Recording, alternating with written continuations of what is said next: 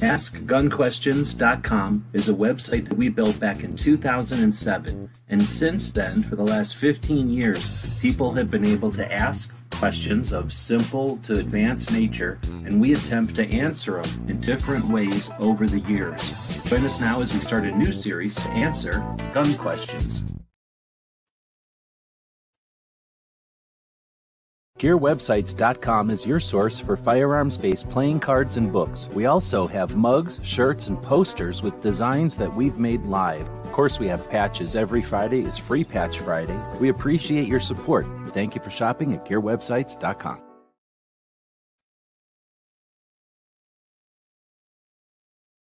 Mic is not working. Okay, welcome everybody. We're getting started here a little bit late, a little bit crazy as it can be on a Saturday sometimes. We've got a little tiny co-host here. I was just chatting with Tony, and I'm not exactly sure what he's doing, but he'll be in a bit. I just decided to get going live, so I'm already late, and like normal, let's schedule this thing for noon on Saturday for me, and I know that's about to change here. And I never, honestly, I can't remember if I changed it. I don't know what it is. I always can't remember if I did this for 10 or for noon. And anyway, we got started here. We're doing Ask Gun Questions. A little bit sloppy. It's a Saturday, but what are we going to do? So what we do, I guess I have this set up since Wednesday's house party. I guess I can change this out. Get rid of that. And there's Tony. Good afternoon. He's muted. Get rid of this guy. Unmute. There you go. Works better. I just started. I'm like, hey, you want to get going? And then I'm like, okay, I'm starting. So I didn't give Tony any time at all. I was just like, hey, I'm going. That was hilarious. I'm like, hey, where's the link? Okay. I just figured I was already running late, so I kind of tried to salvage the start time since I've done this like 2 hours late before, so. There were people in here. I figured I'd start it. So thanks for jumping in. I don't know where you're at. Are you working or are you off today? Just got off of work. Been working overtime every day this week, and they had us come in on Saturday. And I'm like, hey, got to be out by 2, bro. So slid in, and I'm here. Right on. So we've been chatting about other stuff. You've been on the road, so I figured let's try getting back to the roots of this show and actually talk about some gun questions. I know people have been asking them.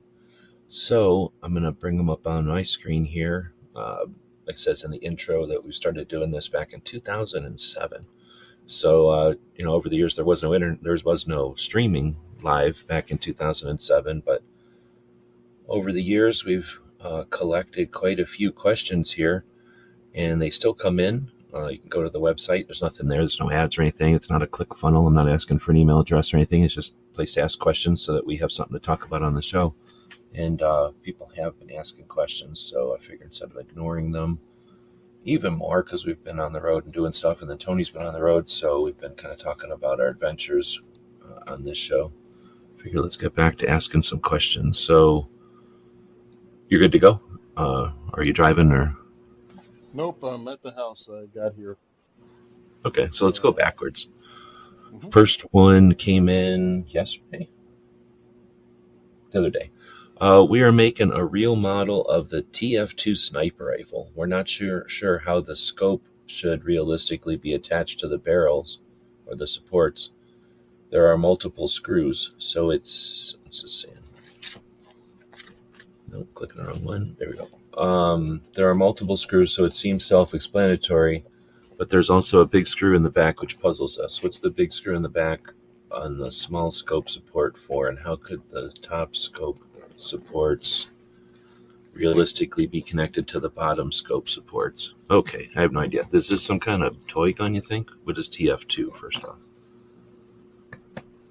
I just tried to Google TF2 sniper because I don't know, and I had a video game reference. Oh, okay. Somebody out there might know. So that's interesting. I guess that had to happen at some point. Somebody thinks that Ask Gun Questions is for virtual or video game. It just says sniper rifle official TF2 is the default weapon for the sniper. What does that mean? Oh, Team Fortress. So it must be a video game. Yeah, I have no idea. Do you have any idea on this one? No, because I'm trying to look through it. Video game, in real life, video game. This is not a TM2. That's an M14 Starlight scope. Yeah, I'm looking at the image side of it now. I guess I wasn't before. And yeah, what is this thing supposed to be? Some goofy looking rifle. So I'm guessing just by looking at it and what minimal knowledge I have of the video games, they have to create an entity and then they give it a skin. The skin is a graphic that is used by the engines to emulate all the different angles that it might show up. When you start emulating an environment in a 3D software or whatever, in a video game software. So essentially, they create some points in a system, and then they give that some skin. And whoever came up with this skin, I'm guessing, had no idea what a rifle looks like. The attachment points on, unless the materials used are way stronger than the materials we have on this planet, there's not enough physical connection between them. I'm looking at the rifle here, and it's a goofy looking rifle, either meant to interact with the blocky graphics of the skins of the characters, or just to give it a unique shape so it's not copyrighted. Now, I don't know if they're talking about in the game, because there's probably upgrades and modifications you can make to things like this, a rifle in a video game, but there's probably also plastic models or something, like 3D printed versions or toys or something that are out there. And if they're talking about a specific toy or something, we don't know what they're talking about. We're just looking at the internet here. And I'm guessing that the questions are, how does this thing even work? Well, it can't work in reality. It's a video game, so it's fake. It's essentially a cartoon. They can draw it however they want. And they drew it in a way to either, I don't know, you're looking at it, it's like either supposed to amplify the characteristics of the rifle, or, like I say, it's so weird looking that it's almost like it's supposed to fit into Mickey Mouse hands, or like into animated characters that have little short arms or something. Yeah. Oh, okay. I didn't see. Yeah. I'm looking at this and I'm like, yo, this is straight up cosplay. But Yeah. then I see this guy over here, the firearms expert, Jonathan Ferguson, reacts to Team Fortress 2. Oh, video? So, yeah, it's a 20-something minute video. This is John. He's, I guess, England's version of Ashley. Uh, Oh, okay. Fabianski. Yeah. And I've watched his stuff before. Very interesting. Well done. I've not seen this one. I've not seen this one, but obviously he's spoken about it because he has a whole video about Fortress 2 guy, Team Fortress 2. I'm guessing it's So an no, I don't. popular video game just by how many posts there are on it. Yep, he's with the Royal Armories. So you guys check it out. Oh wow, this is funny looking. Okay, I'm just watching the beginning of his video and he's showing the different firearms. And yeah, they're goofy video game firearms that, like you said, avoids copyright. I mean, not copyright strikes, but probably trademark infringement. So they look goofy enough. I mean, they look like real guns that they're basing stuff off of. So if you want to check that out, GameSpot is the name of the channel, because I'm not going to watch this thing here. But obviously, he goes into what the real guns are in some kind of way that some of this is based on. So that might give you a better idea, or at least a starting point. But I think it's cool. Oh, sorry, I'm sitting here muted. So that was an interesting way to start it off, I guess. I don't read the questions ahead of time or filter them or anything. So even though we can't really answer that one, at least we gave some perspective on it. And yeah, go find somebody who knows more about video games, I guess. I'm sure that those questions are, if they're asked by anybody, they're asked by others. So it's possible that there are people out there that are addressing these. I just don't know who to send you to. You know who the only person I would send you to is either Rolo or Joe, right? Like, they're the only people I know that play video games. And I think, well, I know Rolando does the video game videos still. Like, he goes live and plays, so he probably has more familiarity with the stuff than or maybe Andrew Gottlieb, who did the 2A gaming project for a bit. So, that's like saying, oh, I know somebody who likes guns, so they're going to know about your revolver or your flintlock. And I mean, just because they play video games, I'm sure there's other video games out there that they play. We got questions coming in live. I'm going to hold off on those just for a bit since we're just starting the show, but I do appreciate the people dropping in live questions just because of the way we've been doing this, and we haven't answered any questions that are coming into the website in a while. I'm going to hit a couple more of those, and then we'll hit some of these ones that are coming in live. If you're listening to this in the podcast, as majority of people are doing, welcome. Thanks. Tony's a host of a bunch of podcasts I'll tell you about here in a minute, and we appreciate anybody that thumbs up, likes, comments on those podcast platforms. Here on YouTube, it's nice. Everybody knows the logarithm appreciates it, uses that to indicate the show is worth recommending. But those podcast platforms, even more so, much more effective or very effective to leave comments and likes and stuff on the podcast platforms. But speaking of that, since we're kind of starting off the show, how many podcasts are you co-hosting now on the regular? Um,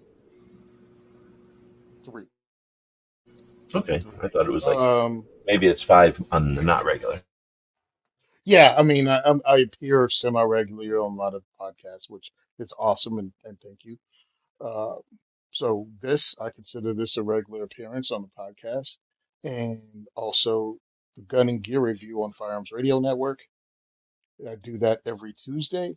Also, 2A4E podcast, which I've been slacking, and the Self Defense Radio Network's uh, Self Defense Gun Stories. Sorry, I was flubbing that because all the words got confused in my head.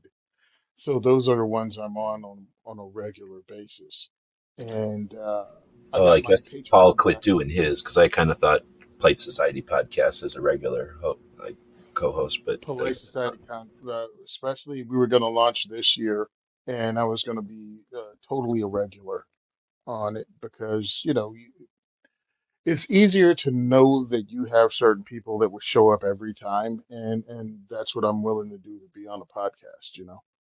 Just be dependable, even though that couldn't tell by the beginning of this year we've been busy. Um, we've missed each other in and out. no, I saw that. I didn't watch it, but Paul did like an hour show last week, a week ago, saying like, "Is this the return of the Plate Society?" Did you watch that one? Is there any news on that?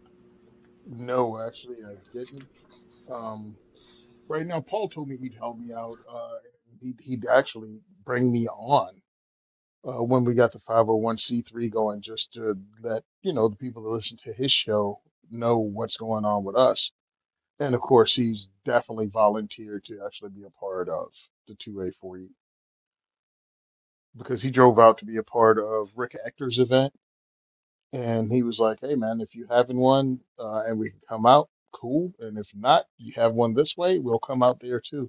So it's really great that people are willing to allow me to host something in the area and they'll take their time out to volunteer for it. So I think that's pretty cool. But did Paul come down when you went to Nebraska? Paul didn't, I don't think Paul knew about me coming down to Nebraska, out to Nebraska at that time. Oh, okay, and I Um, have no idea how far that is. I mean, the Western states are kind of big, so that might be like a 3-day drive. yeah, I think I might post this. I don't really repost people's stuff to my stories, but I think it's pretty cool that somebody was posting about Europeans talking about how Americans aren't well traveled, and then he Oh, I broke saw down. that. Yeah, I saw that. That was pretty good. Yeah, did I tag you in it, or did it just come up on I something? think it's just because somebody I knew watched it, so I guess I knew, or maybe other people. But yeah, go ahead and finish. I interrupted you there, but it was a good post. Oh, so the guy's from England, from the UK, and he said, "Well, I've been here for months, and let me tell you what most Europeans don't know: America is huge." He said it's huge. Uh, I think he used the example of Texas. Just driving across Texas would get you through over half of Europe if you drove that length of time in Europe, and that's one state. And he gave other examples, but I think it was pretty cool because I hear it a lot, and I even hear it from Americans. talking about how we should travel more, and I'm like, why? Not that I have anything against it, but can we calm down and understand that we're not a European country, that we're kind of freaking huge and we have different cultures? Everybody doesn't eat at Applebee's, all right? You know what I mean? Because that's what they try to fall back on when they want to insult us. Oh, what are you going to go to a chain restaurant? And your boy Marco hooked me up with that. No, you don't go to chain restaurants. You go to local restaurants when you travel to get local flavor, local recipes, local scenery. Yeah, I mean, exactly. The go to non-chains, a or chain maybe one or two restaurant. restaurants, What was that? like a local chain. One that's successful and opens one on the other side of town or something, but not, yeah, not the corporations or the factory restaurant. Yeah, no, that's ridiculous. And I'm like, as someone who was born and raised in Virginia and moved to multiple states, each state has its own culture. Hell, Jersey has darn near three, depends on who you ask, three distinct separations in the state alone. North, Central, and South Jersey are real things. Most people wouldn't know that who's from outside the state. But South Jersey identifies with Philly, and North Jersey identifies with New York City mostly when it comes to sports teams. And when they say this, well, we're going to the city on Saturday. Well, it depends on where you are, what city they're talking about.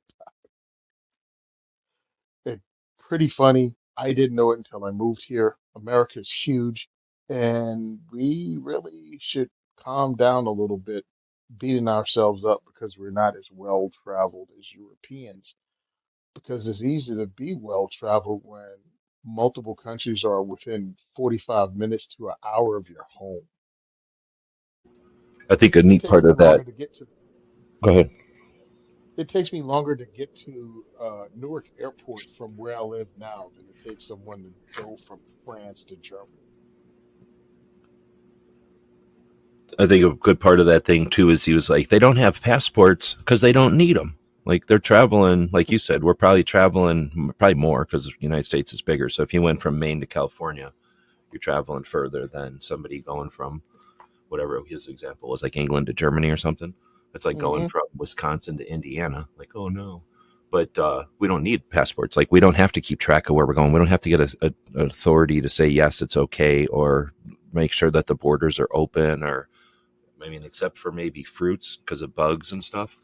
There's hardly even any stations, what do you call them, border stations or anything. Like say that, and even the fruit ones were only there back in the '90s. Like the last time I saw a fruit inspection station, so either they gave up on them or they quit or something. But there's never been you need your papers here.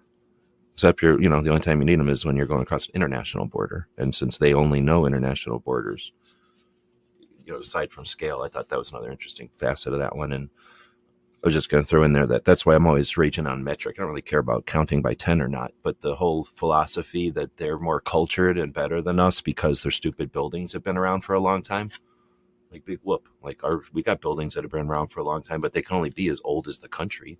We've got Hmm. mountains and we've got the remnants of the pyramids from the North American original. What do you want to say? Like people that built the pyramids. If you want to call them native, if you want, but they still migrated here from Russia. So and there's all things changed, and we've got a younger country for sure. But like you say, it's not only bigger, but it's just a whole different thing. And if we want to, there's people that live on just like in Europe, they won't talk about people that live on the border. Germany and France probably go back and forth all the time, right? And they don't think about Hmm. it. But that's just like living on the border, Indiana and something, Indiana and Ohio, like big whoop if you live in one country. The only time it makes a difference, I suppose, is if there's a time zone difference. And you literally have it, it matters which side of the building you're in or which side of the town you're in. But anyway, that was a Yeah, great post. We always get and right. I said something because I was talking about this, and it morphed into another conversation about how old the buildings are, and I'm like, stop it. I'm like, in America, we have historical buildings that you can't change anything on, because it's part of historical society and they're like a 200-year-old building. And you can't do anything to it without permission from the historical society. Meanwhile, there's somebody staying, their garage is over 200 years old. Yeah, It was a for sure. carriage house before.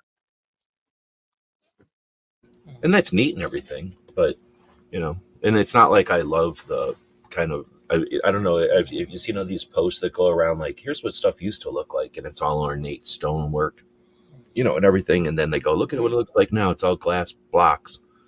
Like if somehow there was a big overseeing authority that said, no, you can't make buildings look like that anymore. In reality, it costs an arm and a leg, and like churches or states had to build these giant buildings. They look at something that the state built. The entire resources of an entire state puts together the Capitol building out of stone. Who else has the resources to build something out of massive stone blocks? Like, you can do it if you want, just go get $1 billion and make a giant building out of blocks. But everybody else wants a building that, one, doesn't cost another fortune to fix once something breaks on it. You chip a rock, you're going to leave it chipped, or you're going to go fix that block. Well, now it's going to cost you $1 billion to get somebody who's skilled to do it. Where, something like a piece of wood or a piece of metal that you unscrew and replace, anybody can do that. So it's just the practicality and the efficiency. And, they're going to say that, oh, there's some like reason behind it. Like the aliens built the old stuff or the aliens built the new stuff. I don't know what they come up with their theories, or even they just allude to theories, they just go, oh, look at, so I don't know if you've seen that, all the old buildings were ornate and our buildings are so ugly. Like, really? Yeah, stop it. It's like, oh, our food is easier. Look how fast our food is. Like, I kind of want fast food. I don't want to have, not always, I'm not saying fast food, but I kind of want to be able to eat and not have to spend an hour and a half every time I want to eat.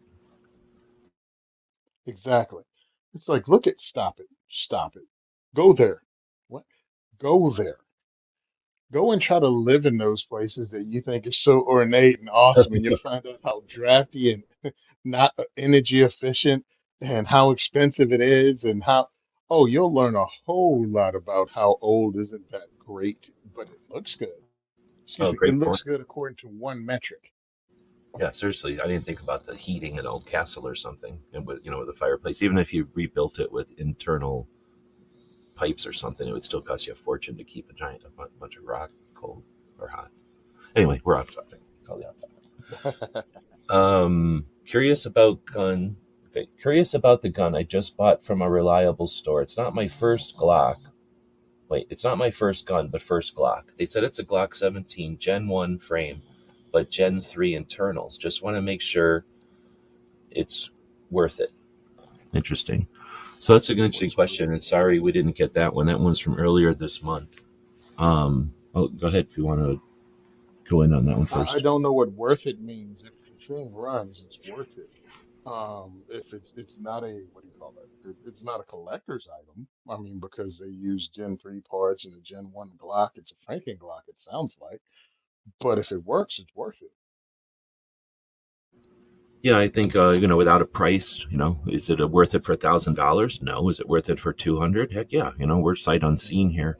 But I think what you said there, like a Gen 1 Glock 17 frame is technically worth something. Like, it's possible that it's broken or that it's cracked or it's stress problems or it's been in the UV light for too long. It is a material made out of plastic. So it's nice plastic and everything, but it's not going to last forever. And that is the oldest of them. So from 1980. How many other pieces of plastic do you have from 1980? And guns aren't just left out like Tupperware or, stuff. People laugh about it, but hopefully they're not washing it in the dishwasher and getting it up over 200 degrees very often. But the material will last if you keep it nice. And most of the time, guns are kept pretty nice. It's possible that the holes get kind of expanded over that much time, but you wouldn't get a new set of pins and everything to fit in there if it was that sloppy. So just from the lack of them saying it's all sloppy and it doesn't shoot well, I think just what you said, somebody had an old gun. I don't know. I'm trying to think about how you would have a Gen 1 frame with Gen 3 internals. Maybe something broke and it was just easier to buy Gen 3 parts, or maybe even possible. You probably can't buy Gen 1 parts except for, collectibles at this point. So like you said, it was a shooter gun or something. So nobody decided to spend 3 times the price for original internals and they just replaced the internals. Or maybe they just decided to change the internals. They figured, since the 1980s or whatever, if this is an older gun, then who knows how long it's been shot. Let's go ahead and get internals. What do internal parts cost? $70 at the most. I mean, Yeah. $50, $40, or depending on which ones we're talking about, they're not expensive. Sub 100. Yeah, definitely. I mean, you could be talking maybe a $27 part or something, depending on what they're talking about. So just want to make sure it's worth it. I think I agree with you 100%. There's no way to know, but it sounds like, you've got because something. what I have is a Gen 2 because there was only like 20 Gen 1 Glock 19s. So I have a Gen 2 Glock 19, which was the first generation that was sold commercially. Really, like I said, there were only 20 Gen 1s, which was the original Glock 17 with the barrel cut down. So it's still run. It has all the original parts. As far as I know, it was police trade-in. So it had lots of rounds through it. It's the original barrel. It's the original everything except front sight. And I took that off, and of course I changed out the rear sight to a Triclops sight, which is really cool. You need to look that up if you want to see something really cool. I really like it. Um, but yeah, it works.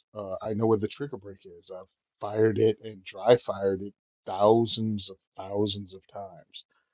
So Glock is a quality handgun. Now, a lot of us bag on it because they're not very innovative as a company.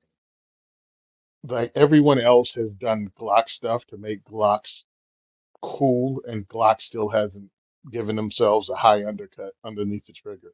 You know, uh, Glock finally gave itself with the Gen 5 a better trigger. They gave itself better stippling on the base gun, but everybody else has improved upon the Glock to the point that lots of companies are building Gen 3 Glocks better than Glock did with more features, but they are very solid basic gun. And especially if you get a trade in, Gen 2, 3, 4, 5, whatever you get. AIM Surplus has a lot of them right now, and I think they're around what between 350 and sub 200, depending on what caliber you get and which one you get. And I think that's really the cheat code. If this is my opinion only. If you're looking for a secondary or tertiary gun, or the gun for the relative that comes over after poop hits the fan, that's one way to go. Pick up a police trade-in Glock. It's easy enough to replace the parts if you're worried about them being beat up, which usually they aren't because they go through the armorer before they stay in the armor thing. They don't when police. It's not like they buy a new gun and then they throw the others away. What they do is send them to the armory to get checked out, and then they store them for X amount of time, and then they sell them out of surplus. So the gun has probably been checked out by an armorer already, and you can have your gunsmith check it out and just leave it with original parts, and you'll be good to go. When you start getting cute and start adding other aftermarket things, is when you may have a problem with it. And if it's your backup to your backup to your backup, leave it stock. So Aldo is Police saying trade-ins are great. hmm Go ahead. that I agree with you on the police trade-ins. I always like them. They don't shoot them a lot, and like you say, the perishable parts. Spring might last 10,000 rounds. Typically, they'll either replace it at 8,000 or at 12,000, but they're still replacing it. So, like you said, they're usually going to put them in some kind of storage, and they don't know if they're going to go to the academy or on some kind of situation they might need to reuse them. So often they're going to kind of give them a quick look over, and if anything's cracked or broke, they'll replace whatever. They're not necessarily going to replace everything. That might be unrealistic, but they're definitely going to take a look and make sure that they're good to go, because rarely do they just stick them in complete storage. But even if they do, you'll get them at a super discount price, because they'll have to think of it as the weakest link on the chain. We have to sell these guns as if they're parts only, in which case, even if they are parts only, you're going to get a good deal, but you're going to get all of them for the price of parts. Anyhow, although saying that Gen 1 had issues with plastic, but can be reheated and molded, also fixed plastic wise. I'm not sure of that. I never heard any of that. Mine degraded a bit and sold it. Still was a great shootable gun. I needed the cash. Yeah, it depends again on the environment that the plastic lives in. It's just like anything. You leave metal if you leave a 1911 in salt water, guess what?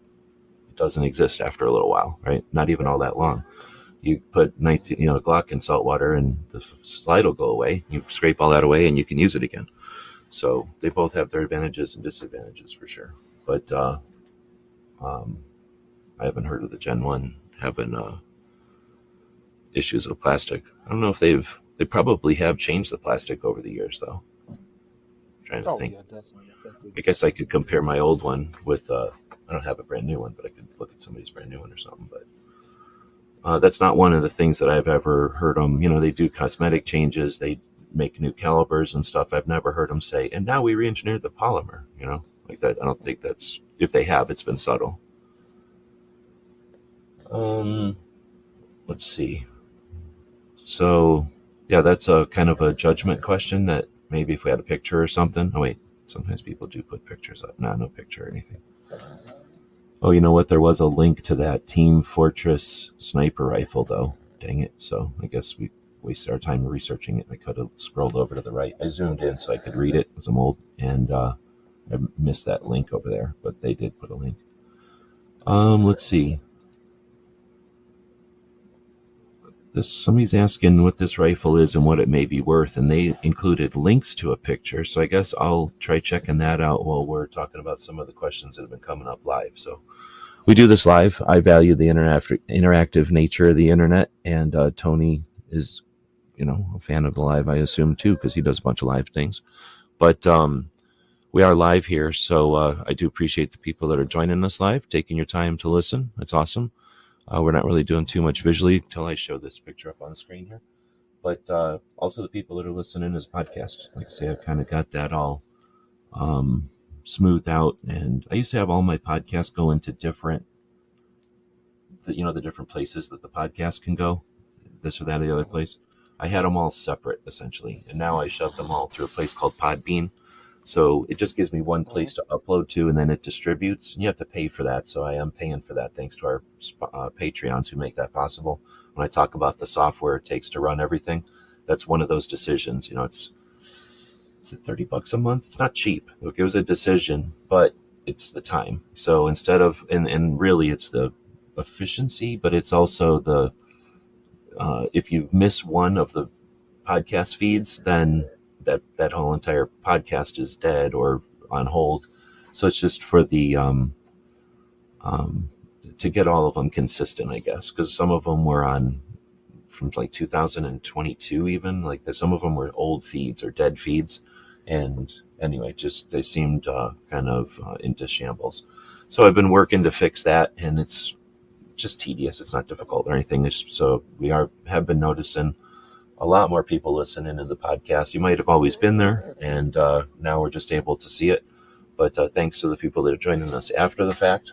I'm sure Tony deals with this all the time. You're on some of the most popular podcasts out there.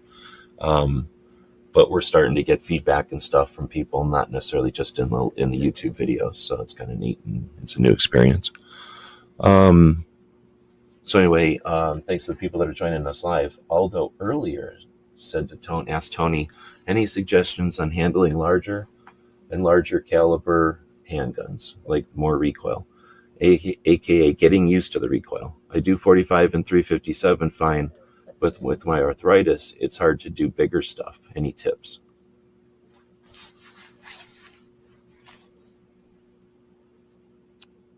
Tips. All right. No, it's gonna hurt though. Now there are things you can do. Uh, the grip, you can get the rubberized grips. That helps. Uh, because you still want to shoot full load just for the entertainment purposes, just for hunting, or like because you can shoot 44 specials, you can shoot 38s through 357 Magnum. Your what is it? 454 Casull will shoot 45 long colt. So you can downgrade with a lot of these things if you just enjoy shooting your guns. But if you are hunting with them, if you are competing with them, you can, shoot the later loads again because most people don't compete, definitely don't compete with hot loads for the most part, unless they're doing what was that old school thing where you knock the targets down with the 357 Magnums? Steel, The Steel Challenge? not a steel shot. They had steel silhouette, Oh, silhouette shooting where you shoot those steel animal shapes. That was something from way back in the day. well, they still Um, have that. That's still a thing. okay. So that you're just gonna have to get used to, and it sucks because getting older is what it is. What about We one all of the do things it. for like bowling? Back in the day, the people would bowl would have these like Bowling pin wrist things matches. on. No, no, they'd have like a wrist thing on that had like a piece of metal in it, and I think it held their hand in a position, or maybe it was to help with wrist strength, or I don't know if it was an injury thing, but I'm wondering if you could get like a more than a glove, like a Okay. glove that was thick leather that you could strap on so that it gave you support. Like you'd Yes. strap your ankles They're up if you were running. search for it because they're again because I'm old and we grew up. Yes, when people shot heavier duty guns, I still remember when the 454 Casull showed up in an article for American Survivalist magazine. They had a heavy duty leather shooting glove plus the rubber grip.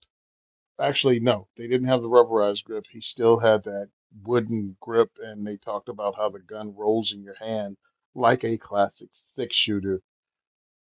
And you want this for hunting, so yes, you're just gonna have to get used to it. It's not like you lay a lot of rounds down when hunting outside of zeroing and knowing where your impact is. I think a lot of the other stuff you can do, and this is from my ignorance, but dry fire with your revolver, you can do that a lot more to get that trigger pull down. Lighter calibers, lighter rounds, because you don't have to fire the full load hunting round to practice, right? This is again, I'm ignorant of some of this stuff, but you don't have to fire the full house load when you practice every time. I figure that's something you do right before you go out because everything else can be dry fire, lighter loads, which means less recoil, and then for the hunt, before you go out, you want to know exactly where this thing hits at the distance you're usually going to hunt, and that's it. You don't have to beat yourself up continually with heavier loads.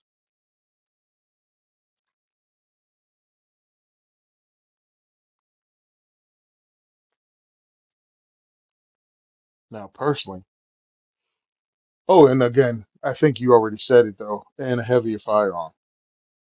I mean, unless you're, spotting and stalking, because I was looking at a 44 just because I'm a gun nerd, and Taurus has one of their 44 Raging Hunter something, but it's a very, very, very lightweight 44 revolver.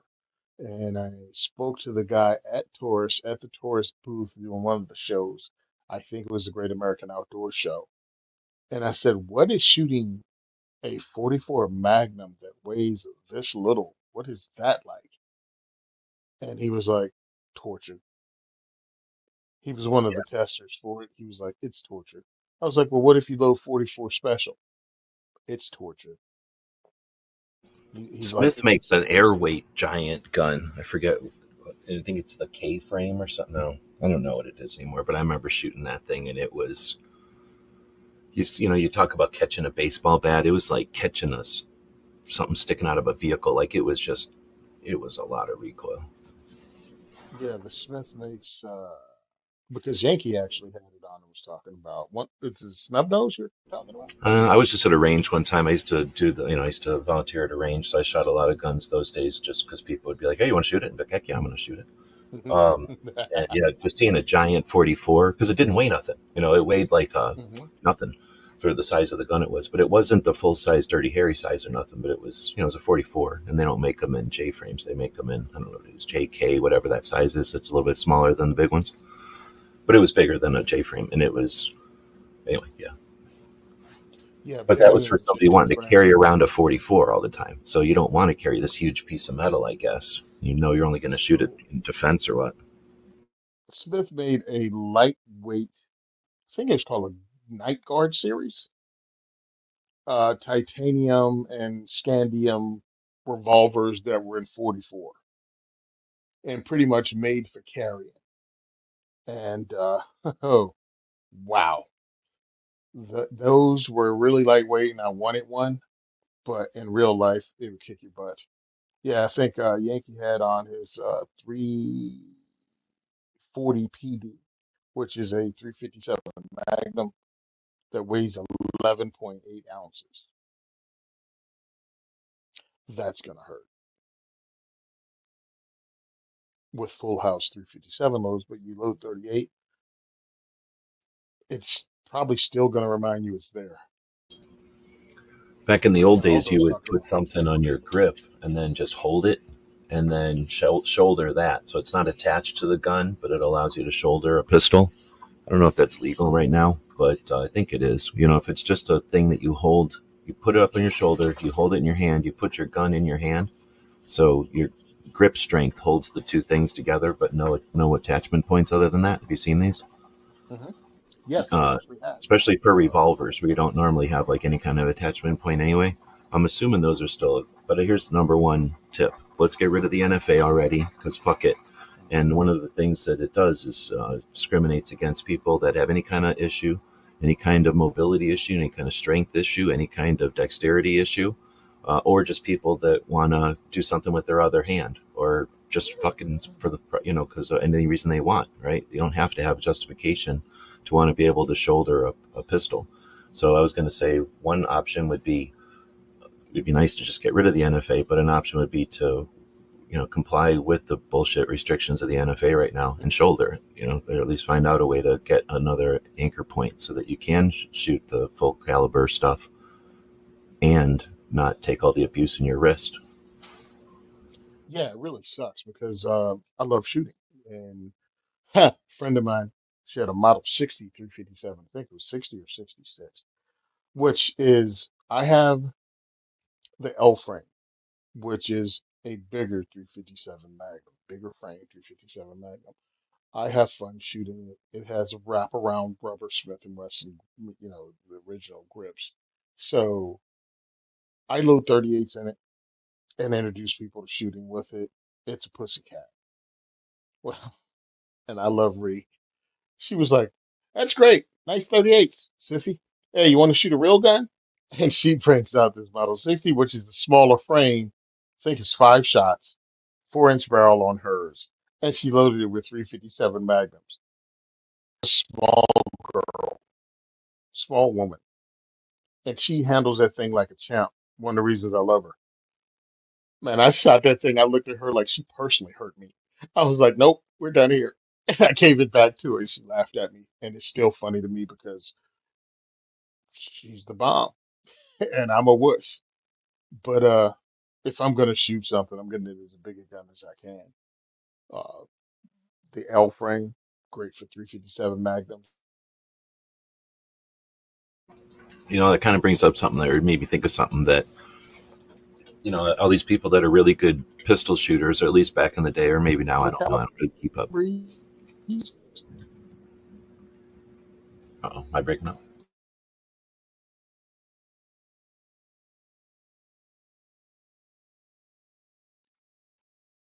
um, because you have the BFR.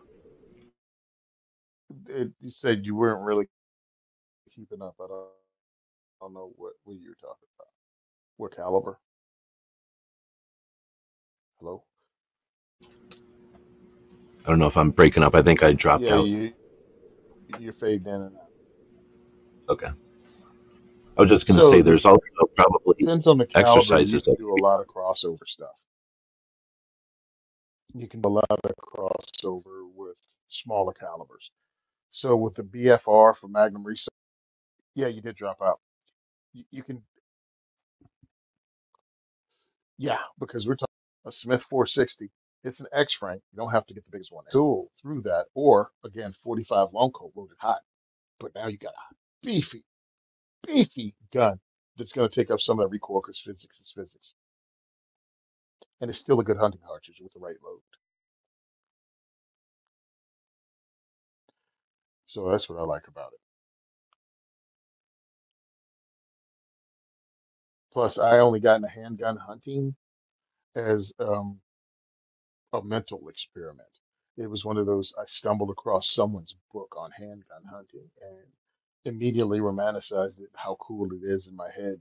and I'm looking at this guy taking out mountain goats. He went on a once in a lifetime hunt with Thompson Center pistol, which if you know anything about those, Thompson Center can have anything from 22 long rifle to 375 H&H. Like it can load anything into it.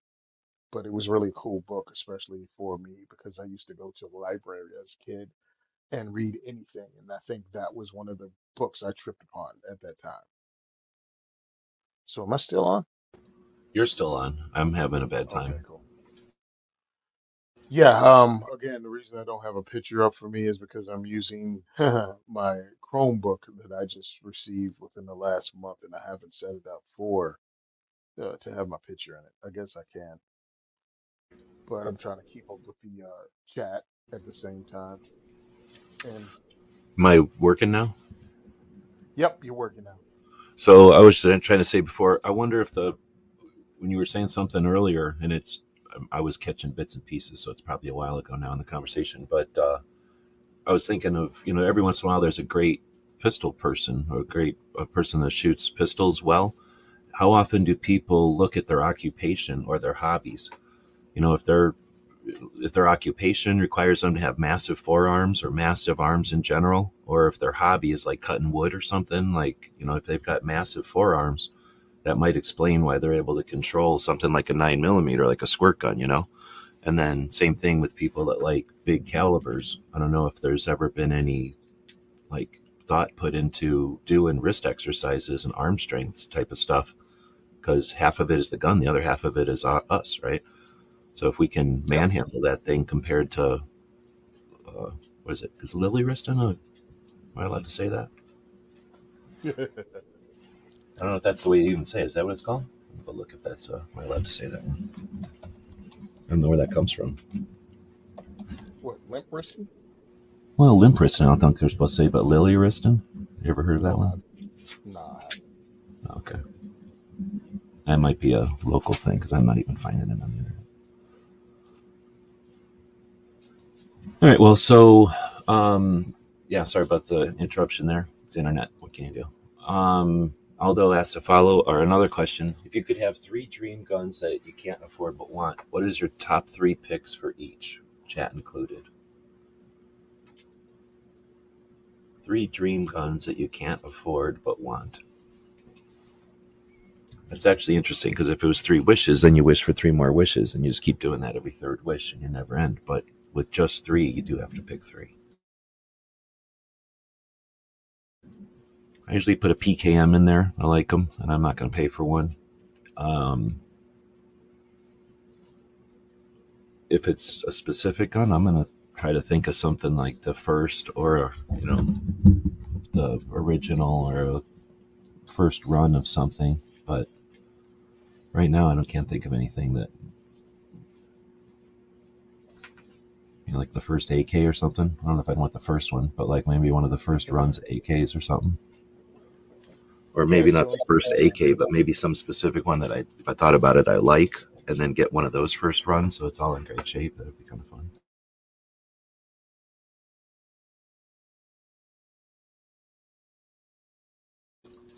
You there?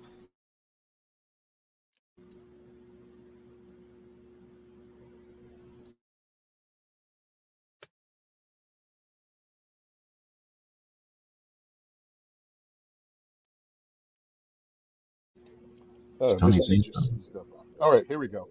Oh, okay. I It was was some wondering kind if of I delay. was okay. I was like, am I lagging again and Tony's talking, or should I shut up? Like, I don't know. Yeah, It I'm hitting doesn't. this damn unmute button and it's not unmuting.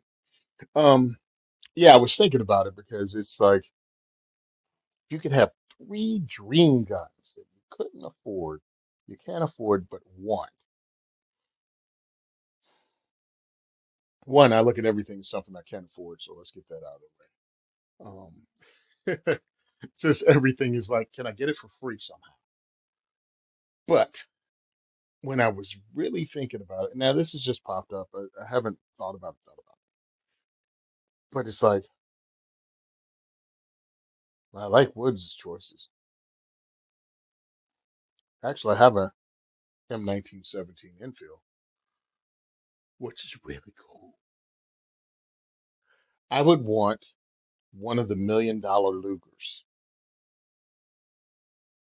which is one of the test trial guns that Luger brought into the country in 1910 and 45 ACP, when the American military was testing for their 19, what turned out to be the M1911.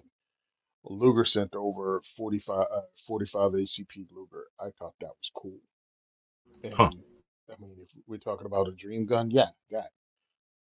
But again, this is a dream gun, and I'd freaking shoot it. I don't care. At least shoot it once. Um, that's one of them. Another. Now we're just pulling stuff up, right? We're just saying different things. I would like an a Colt Monitor, which is Colt's version of a BAR post World War II, excuse me, post World War One, but pre World War II. So I think it had like a 20-inch or 18-inch barrel on it, full auto, 30-06, pistol grip instead of the old school. I mean, instead of the Monte Carlo stock, it actually had a pistol grip. And I think that's one of the cooler guns from the interwar periods that, of course, I could never afford or have because of NFA and life. So that's two. I'll figure out a third one.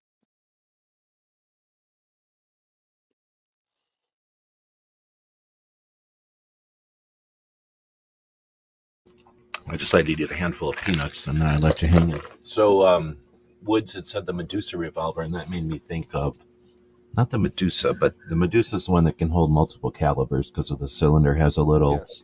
dealy in it that lets it head space off of this little dealy and not the rim. So it can shoot a lot of different auto calibers that are 30 caliber essentially. But what's another really I expensive first saw revolver? that. Oh, go ahead. I first saw that on your YouTube channel. But Yeah, I think I was one of the first to do like a here's what it looks like type of thing. Everybody else was like, look what I got. And they shot it because one guy had two of them and he'd shoot them all the time because he just owned them. But, I was more like, let's take a look at it. But there's another expensive ass revolver that's from World War II. It's a Webley, I think, that is a semi-auto revolver. You seen that one? They're super expensive. I've only ever seen a couple, but there was a gun show where a guy let me fiddle with his, so I've fiddled with one before. They're pretty neat, and essentially they got like a zigzag shape on the outside of the cylinder, so as it shoots, the recoil makes the cylinder go around, right? And that's where I was getting back to what we were talking about before with recoil, and how come there's no development in revolvers? How can there be a Medusa? How can there be a Webley semi-auto revolver? And how come we don't have them in 2024? We can make a billion incarnations of the Glock. Oh, I hate the Glock so much. Here's a clone of it. Oh, I hate the Glock so much. Here's the exact clone of it, except minus one part. I hate the Glock so much, so I'm going to put it to the spec of the Glock, right? Like there's a million versions of Glock and a million versions of AR. It's not like there's only those, and then a million versions of SIG and Beretta, whatever you want to pick on. But how come we don't have a semi-auto revolver? How come anybody doesn't have the cojones to build something that's reliable yet more, what's the word, like ergonomic? Is that the right word for reducing recoil? But, like more more able to be shot by more people at a higher caliber. okay, yeah, that's what I thought. It was the Matebo. That was a Nice. semi-automatic revolver. The Italian semi-automatic revolver. The guy that developed that, if my memory serves, since that's all I'm going on, also was on the development of the Chiappa Rhino. He helped develop that. Will other And I think, manufacturers' speed loaders work with it? I mean, I just imagine so. I think it only took was it a Smith & Wesson or a Ruger? I think it was a Smith & oh, could have been. I don't remember. It took a brand cylinder, and all they did is add, they added to it. So they just took the spec of somebody's revolver. I think it looked like a Smith & Wesson, didn't it? It wasn't a Ruger. I would have liked it less if it was like a Ruger, probably. So, yeah, Rugers didn't really look good back in the day. but A I lot of think times, P01. any speed loader that works with that gun, that revolver would work with it. So, Now, it might not work with every caliber because there's some calibers that the speed loaders, connect to the rim. And if it's an auto caliber, it might not work with the speed loader. Moon clips, I don't think would necessarily, I'm not going to say those are going to work with it because, well, moon clips just don't work with every revolver. I just don't know if there's enough room in there for it. I don't remember. I only got to play with it a couple of times years ago.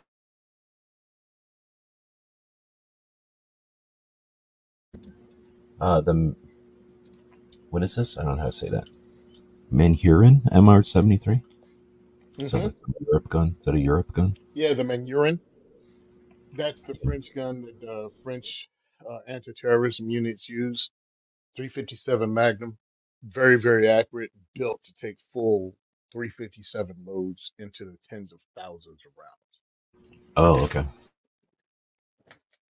rounds. Who brought it? They're now back on the American market,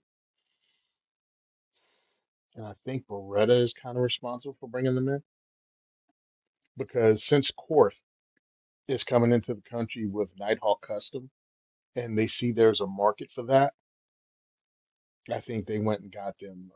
Beretta went and worked with them to get them into the country because they're very expensive. They're overbuilt, but they look sleek, and they're used by the GIGN,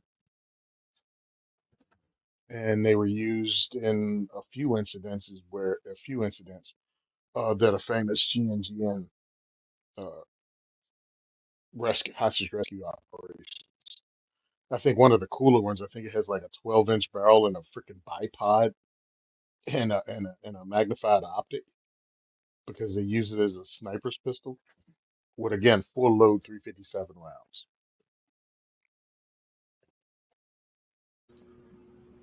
Although saying found that magazine. Wait, found out that magazine for my Tactical Solutions 2011 situation that they will make the mags, that they're billet CNC machine one piece magazines, but do not list them online. You have to contact them. Wow, I can't imagine making a machined magazine. How much does that cost? And that means they got to mill out all that, or maybe it's just a big hole they drill. Even then, it's a lot of material to make a magazine. That's to give it the rigidity, I guess. I don't know, Shay. Wow. Um, but then again, Tactical Solutions is a machine shop, so they're not looking for how to bend metal. They're looking for how to use their mills, right? True. Like they're I not like, hey, forget that. let's look at a plastic solution to this. They're looking at like, we can make this happen. Yeah, if you're looking for ideas on how to paint your house, you don't go to someone who sells aluminum siding.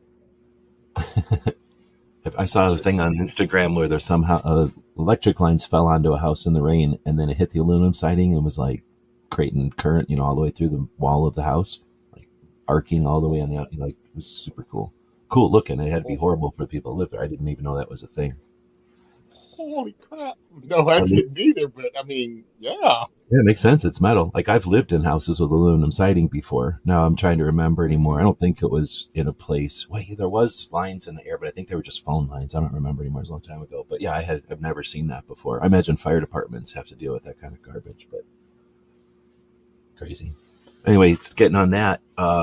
It was somebody was asking what it was like down here, and it's been raining the last couple of days. So I think we're dealing. I hope we're dealing with the end of the rain for a while because we got blue skies, but sometimes blue skies at noon is thunderstorms at 6 p.m. You never know. But Plain Note is saying that you're getting the rain. Are you getting rain up there?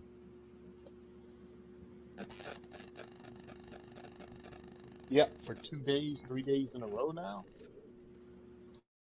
It's I been never raining really asked about and the weather there. I mean, it's super green and you're next to the ocean, so I assume you get rain all the time. But do you? mm-mm, we don't. I mean, but right now, I mean, they said it was supposed to be snow. I don't really follow the weather because it is what it is, unless I'm doing something outside or Yeah, like exactly. prior to hosting diversity shoots. I just check it real quick to see if people are going to be late or if traffic's going to be stupid. Outside of that, I don't care. It's weather. I no longer farm, so it makes no difference. And when you farm, it still doesn't make any difference. You still have to do everything outside, whether it's in the rain or not.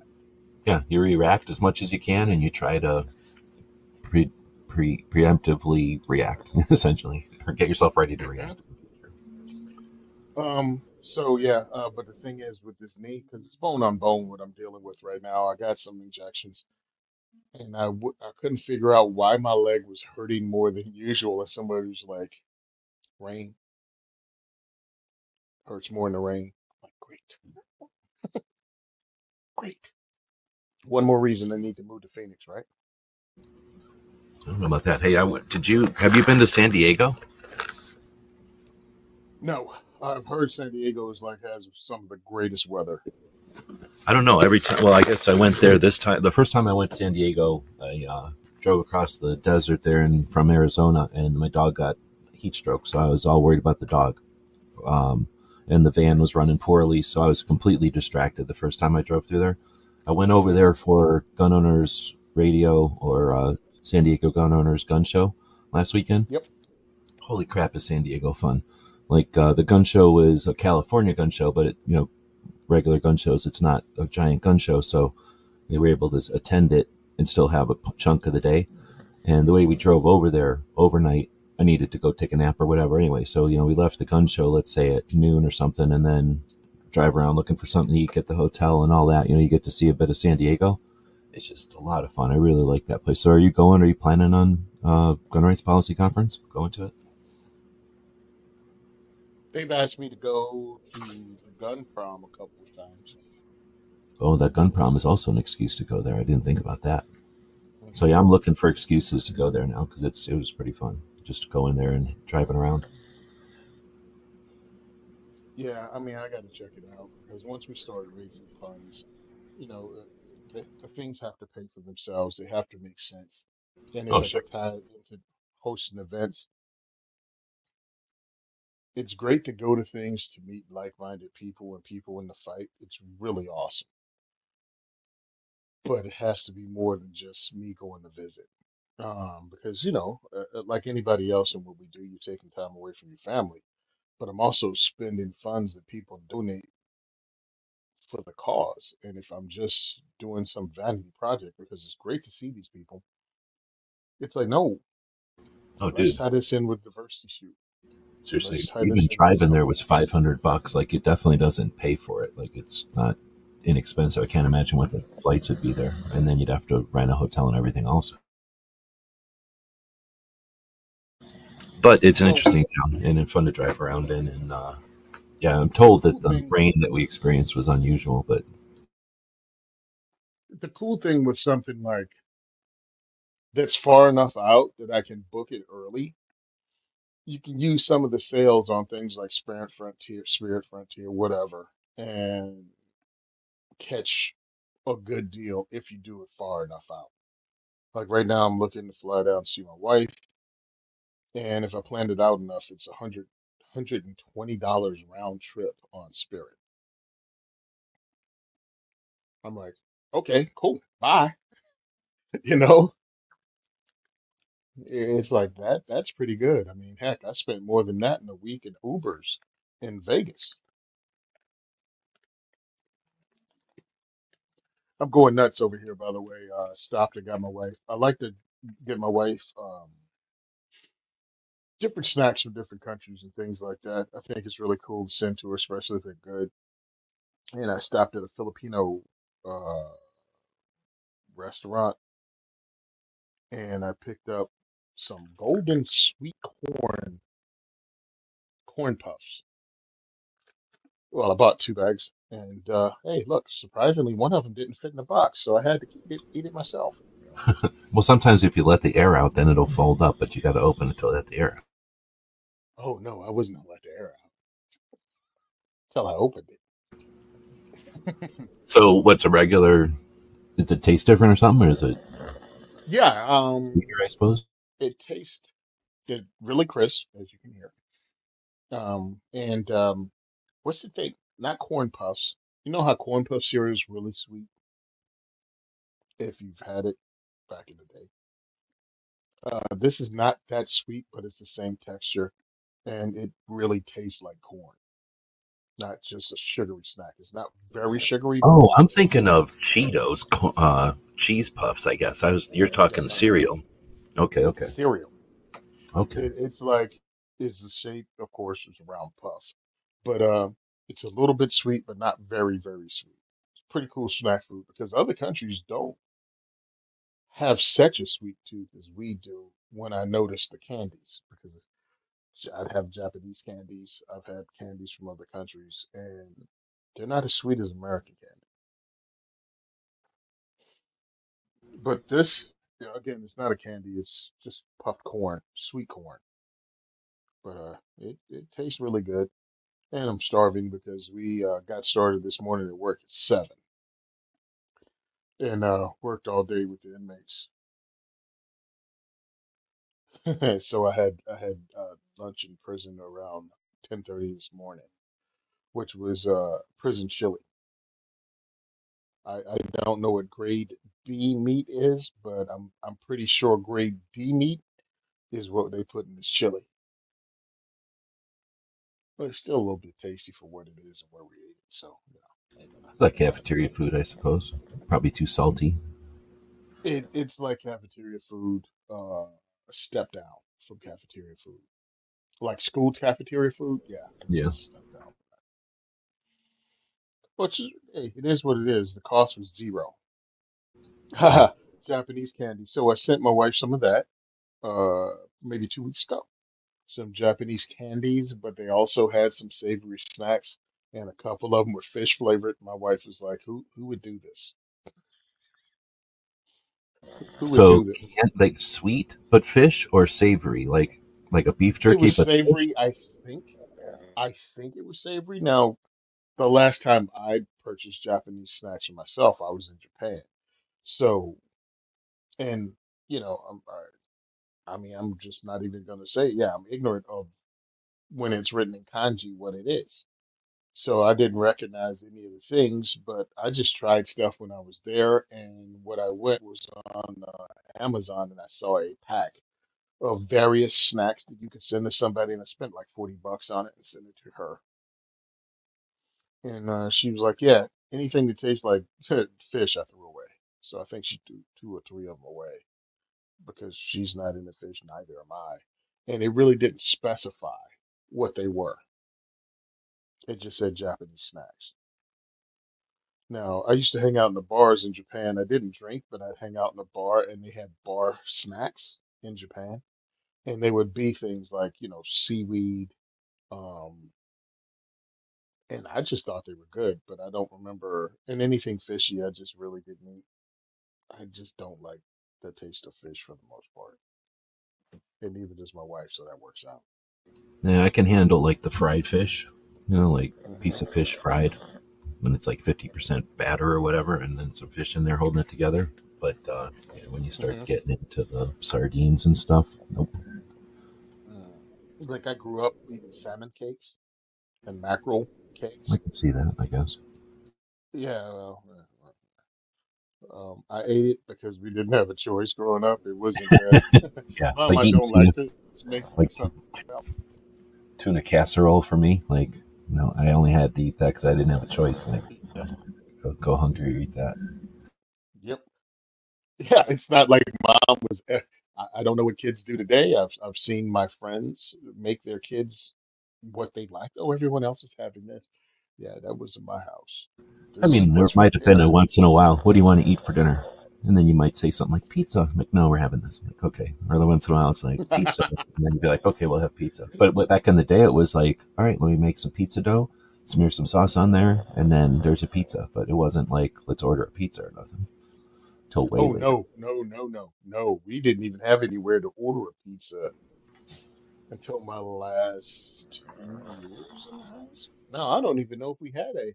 We had a pizza place in town, but it was not a Domino's or Papa John's. It was, I think the name of the company was Yeah, some guy, some family making pizza, right? Probably made other hmm stuff. But then, yeah, made pizzas And also. since we live so far out of town, you'd have to order it and drive in. Of course, by the time you get there, the pizza's been sitting out for 10 minutes, and now you got to drive half hour in the car to get your cold ass pizza home. So to us, we would purchase the supermarket pizza because the supermarket would have their own pizza in the back that they pre-make, and all you had to do was throw it in the oven. And that's what I grew up with when we had pizza. No, it was flour and whatever mixed together, make a dough. Then while that's sitting there, you get the other stuff chopped up and you squish it out and spray stuff on there and then throw it in the oven. It wasn't bad or nothing, but it was not, you know, it wasn't. Well, it wasn't bad. I'm not complaining. It just wasn't like I'm used to Chicago pizza, so for us, it wasn't a real pizza because it wasn't a Chicago pizza. But nobody in the right mind is going to try to make a Chicago pizza.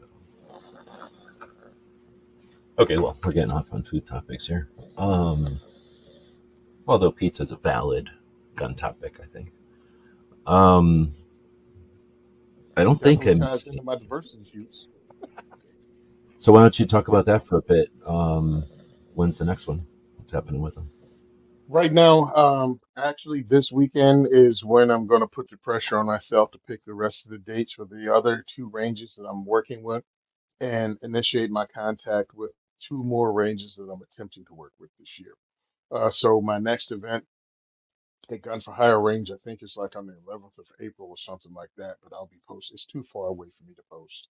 Um, but yes, that's what we're doing. I also need to have diversityshoot.com updated with the new schedule and throw on some new picks.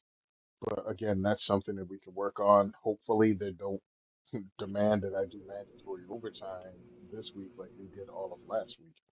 So Diversity Shoots is introducing people in New Jersey and other states, but this year, right now, is scheduled in New Jersey to firearms, the um, Second Amendment advocacy groups, and teaching them how to be responsible armed citizens.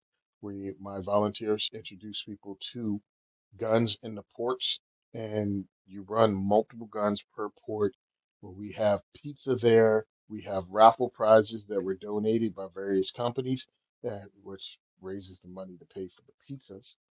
And we have a lot of fun trying to bring people together and create relationships with people that may look different on the outside, may come from different backgrounds, but we all believe in the ability to arm yourself to protect the ones you love, or just to exercise your right, or we just happen to be in the same building at the same time. And I like to point out to people that pretty much in America, we have 98% of everything in common. And there are powers out there that want us to only concentrate on that 2% difference because it's profitable for them to keep us divided. So I just try to build a fellowship of people at my diversity shoots, and it's been working out since 2015. So we're on year nine. We take donations. We have a Patreon uh, that I finally got everything together on, so that's great. We also have PayPal. You can contact us using diversityshoot.com, and you can donate anyway. Somebody actually donated $20 a day. So I really appreciate it. And that's what Diversity Shoot does. It's hilarious. If you follow me on Instagram, Simon Says Train, you will see such a group of people that I don't think you could put it together at a photo shoot because you couldn't figure out what to ask for. We have older black ladies, white ladies, LGBTQ is represented, almost every religion is represented, and that's just one event. And I You think got it's great. both old people and young people that way too, Old right? people and young people, and not even together. It's great. Beautiful little girl, young woman. I think she's 15 now. I think she might be 15 or just turned 16. Her dad's been bringing her to our events since she was 14 years old, her and her older sister. And this little girl she just loves recoil. She hits it, AKs, no problem. Run it. Shotgun, okay, I'll take it. And she's just such a pretty little girl, braces, big eyes, everything. And then next to her, we'll have a 70s, 80s, 90-year-old lady. We had some awesome women come from New York City that all knew each other through urban farming. Because again, once you start stepping into the self-sufficiency world, these things start interlocking, these circles of friends. And they were into urban farming, and somebody said, "Well, how are you going to protect your stuff?" Well, one of their friends said, "Hey, I go to Tony Simon's diversity shoot. You want to come check it out?" And now I have this whole group of women, mature, Black and Hispanic women that are into urban farming that have brought their friends from New York City and even some from Philadelphia to our diversity shoots to be introduced to firearms. And you don't have to become a gun nut. We just introduce you, and you can choose how deep you want to stick your toe into those waters, but we do it in a fun way, and we make sure that no one's overbearing with cold, dead hands rhetoric or some silliness like that, because a lot of people aren't ready for that reality that the purpose of the Second Amendment is for citizens to own weapons of war. I say it, but I don't pound it into their heads, but I give them some idea of where we're coming from without turning it into a bumper sticker uh, rally cry. But it is, but it isn't. You know what I mean? No, I totally know. Like, It's you don't have to say, hey, look, you need to pledge to these tenants before you can participate. You're just like, hey, if you want to hmm participate, let's join. Here's how. Here's how to be safe. Here's what was going to happen. Here's some fun. Here's some pizza. yeah. And And here's I'm just where going to I'm throw coming in there from. that I don't know if you bring this up enough, but I don't know if you Oh, think go about ahead. it enough, but we have a bunch of people that are pro gun all the time, right? And then they got a bunch of people on the other side that are anti rights all the time. Like, they just hate guns. They hate us. They hate our concept that we would own these guns so casually. They see them as deadly items, and we're never going to change their mind. And we can either deal with that, or we can, can challenge ourselves to attempt to change their mind. But there's all those people in the middle, and a bunch of those people in the middle. There's, most of the people are in the middle, so that's a lot of different people. But there's going to be people that like guns or whatever that don't even care about rights. There's all this mix of people. hmm But what we don't think about, and what you create a bridge to and a tunnel to, because it's not a one way. Like, you're not broadcasting a message to these people that they're either accepting or not. You literally have a two-way street. Like, you have this continual experience, this continual event that people can count on, and like you just described, bring other people to. But these aren't people that are required to be gun people. You mentioned it, but I think that's a big facet. These are people that are just doing whatever. So like you said, there's the kid and the old guy and this person and that person all doing whatever at the range. Well, what are they doing the day after? This range happens once or twice a month, and they don't necessarily attend every one. So what are they doing with the other 360 days of their lives? They're going whatever they're doing. They're gardening, they're going to the store, they're doing whatever they're doing. But because they've experienced what the 2A for E does, they understand what firearms are and understand a slice of firearms ownership and our rights. So they are now an ambassador, and a willing ambassador. It's not like you've infected them or put a virus on them. You've just simply opened their eyes. You've created awareness and given them an experience that now they can take with authenticity to everything else they do in the world. And they're not just gun people. If I, a gun person, walk into some place, I mean, I try not to be a gun person, but I'm going to be comfortable around a gun. I'm not going to wince. I'm not going to get weird. I'm not going to start to sweat if there's a gun in a room, right? So I'm going to be known as a gun person, I suspect. I'm not going to fake any of that shit either. So, you know what I mean? Like, but a person who would, first reaction, wince when a gun comes out, and then can go, oh, it's just a gun. I can't, me being comfortable around a gun 1,000 times isn't going to convince someone who's had a traumatic event that guns aren't the issue. The traumatic event was the thing, and the guns were just part of it, whatever needs to be done. But hmm to understand that. But that person who goes, oh yeah, I wince too, but those are just guns. Don't worry about it, honey. Like, let's keep moving, right? Like, that's something that you're creating all the time over the years, that it's immeasurable. You can't count that, but that's moving that Overton window. That's moving the perception. That's challenging the engineered perception that guns are bad. Guns are only for violence. Only reckless or delusional or weird people would want a gun. And that's a difficult thing to say. Hey, we're not weird or delusional. Come enjoy guns, especially when, like you say, it's either you got to agree with all this, even if it's not like other stuff, like hmm immigration or abortion or something like that. But it's like, all guns are for the defense of the country. All guns are the defense of the self. Bullshit. Like guns can just be fun. Guns can be cool. You're allowed to just own a gun because you confused me about a gun one day. Who cares why you own a gun? It's your business. Nobody asks you why you bought a coffee cup or that dog or a kid. Nobody asks you about anything else. But guns, all of a sudden, they're trying to create this connotation, and you're battling that. And like I said, there's other groups out there that fuel the flame of all the bullshit rhetoric on our side, which is fine. We need that. But we have already seen what happens when you just blindly encourage that. You get hollow organizations that take advantage of the dumbass people that are going to blindly throw $30 at stuff. 100%. And all right, I'll go ahead and say it because we're here and we're a small group of people and you guys have listened.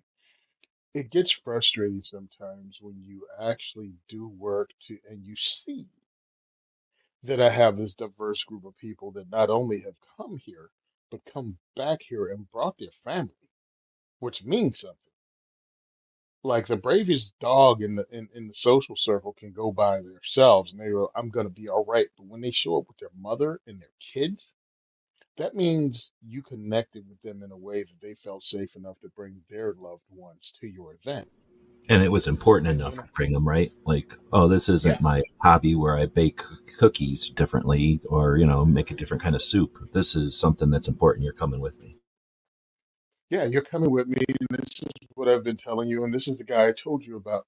And it's really great. And then you see someone who starts to go nuts for these, like you said, money making 2A advocacy. I'll say it kind of snottily, but you don't see them actually do work. Like, what do you do? Where do you go? What have you done to ask for all this loot when Tony is doing this on a pizza budget? And you see the pictures from my events. You know what I mean? You see how many people are affected. I'm like, pay attention to that. Advocacy, and I do believe people that donate to these Second Amendment organizations support advocacy, but watch where your money goes and see what work that you can physically see them do. I That's a don't good thing. scorn people. If you've only ever experienced Hostess cupcakes and grandma's never, you never had a grandma that, you never had access to a grandma. Not everybody has grandmas, right? But if you never had access to a grandma cooking cupcakes, like a grandma would from flour and oil and whatever to make cupcakes out of, you know what I mean? Like you're never going to understand the difference, or fill in the blank with a nice bakery, I guess. But really, it's the love or whatever. It's the grandma that makes 12 of them for the 6 kids or whatever, You know what I mean? It's not the I went to the store and bought a dozen out of the 78 they made that day.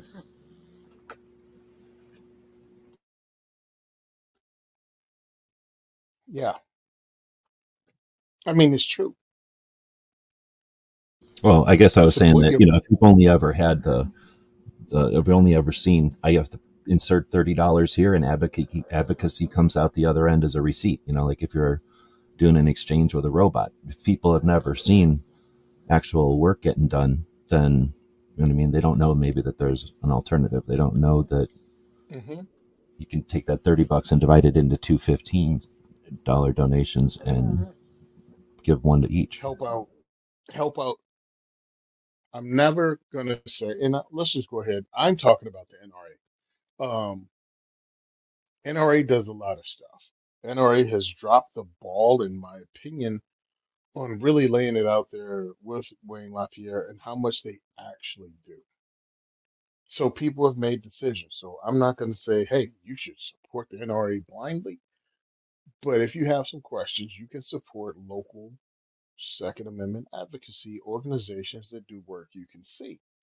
Now, of course, I support CNJFO in New Jersey, ANJRPC in New Jersey, and NJ2AS. All these people I know, I've been to their events, I supported their events. The president and the people on the board are friends of mine, so I know they do the work.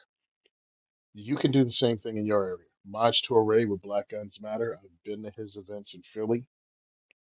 He does real work. He's sitting in a room full of people that probably never thought they'd be sitting in a gun range before. a lot of people from inner city Philadelphia, and they're learning about the four rules of gun safety for the first time. And they have questions, and some of the questions may seem dumb, but understand they've never had a formal class, even if they have had guns before. Some of the dudes may have a criminal record or have a criminal record, but they've never been convicted. So they can legally buy a gun, but they don't know anything about it. And they've gotten out of their lifestyle and they're in their 30s, 40s, and they want to be able to protect their family because they see what's happening. Well, we don't need more obstacles in their way besides the fees and the cultural crap that they've dealt with the whole time that only a thug will have a gun. So he's reaching those people, and within that circle of reaching those people, there may not be somebody who ever voted against the party that's pushing for gun control. He plants a seed. He plants a seed in their head about this is about self-sufficiency and protecting your family. And this is a civil right. And why would you support someone who's taking your civil rights away and trying to tell you they're keeping you safe when you're here because you know you're not safe and the government's failing to keep you safe? Our goal can't be to flip somebody overnight. Our goal is to plant seeds, put it out there, let them see where we're coming from. And that takes time and that takes funding. So when I say please support your local, you could go if you live in New Jersey, Pennsylvania. And truthfully, Mods used to tour across the country. I don't know if he's starting that up again, but support someone who's doing work like that, things you can go and see. Don't just blindly trust that somehow 100% of your donation or your yearly membership is going to fight the good fight. I fight fights differently. My fight is on a personal level, it's grassroots, and it's talking to people. Maj does the same thing. Firearms Policy Coalition does something totally different. Your local 2A, Nebraska Firearms Owners Association, those guys, Trish, John, DJ Play Nice, all those guys put in work in Nebraska fighting and educating people on the legislation and things that are coming out of Nebraska, which most people somehow see as a free state, and they don't understand your freedoms are always under attack. So And even if you live in a good state, a free state, participate in 2A advocacy. they're even able to do that despite that they have a panhandle. What? They're one of the panhandle afflicted states, Oh, really? states that identify with a panhandle. I don't know how they'd like to be called, but yeah, they're a panhandle state. Yeah, so another thing, you can join a lot of these groups, like Nebraska Firearms Owners Association, without having to pay a fee. You just get on their mailing list, and you're considered a member, and that also helps them when they talk about their numbers, when they speak in the Capitol, when they talk about how many members they represent. They don't all have to be from Nebraska, and then that helps them out. And you spent $0. You get another email which may make you aware of what other states are going through. And also, again, like I said, you'll learn that your rights are always under attack, even if you live in a good state when it comes to firearm laws. Please understand, this is a national fight. I did not watch the State of the Union address, but I've seen enough stuff from others that says he's trying to push an assault weapons ban again. I'm assuming, again, I didn't watch anything and I haven't even heard it. I just saw something someone wrote as I was blowing through IG. Because again, I've been working overtime every day this week, so I haven't had time to be on. This fight never stops. You don't have to be in it 24 hours a day, 7 days a week for years on end. But understand this fight is going on without you, and we need your help. And that's why I've come on these shows to be heard, to to spew this message, to give this information I'm giving now, and to try to connect with people who are gun owners, like a lot of you guys here. And a lot of you guys do stuff. You've introduced people to firearms. You ladies have introduced people to firearms on your own. And there's people like me out there that are doing it on another level with strangers and depending on those strangers to bring in their friends and family. And it's working. It's working, but we need your support. That's why I asked for it. DiversityShoot.com if you want to donate. Also, that's why Maj asked for it over at Black Guns Matter because we need this. This is not free. That's why. Wow. Why did I was going to say why did I blank out on Derek LeBlanc's name for Kids Safe Foundation? And obviously, I didn't blank out at all. But that Derek introduces children to guns in a school setting and to firearms safety, and he uses that as a gateway. Again, it's all about introducing. This is how firearms used to be. It's an American, a very American pastime, a very American thing. But they've been working real hard over the last three generations to make firearms ownership some weird thing. This has only been going on since what, 34? 1934? They've been trying to demonize the firearm on a national level as a movement. I don't know. It's to be interesting. I've heard some, I've seen when I've investigated it, I've found some reference to 1934, but I'm not aware of any, at least like nothing comes to my mind that's a specific investigation into why 1934 happened. I saw a Ken Burns documentary, right? You're familiar with those? He did a 3-part documentary on the prohibition, and it essentially describes what happened. They did prohibition on alcohol, that created organized crime. Organized crime escalated, fighting with each other, and that in order to say, oh, it wasn't, to divert from the political situation that created the problem, they blamed the gun.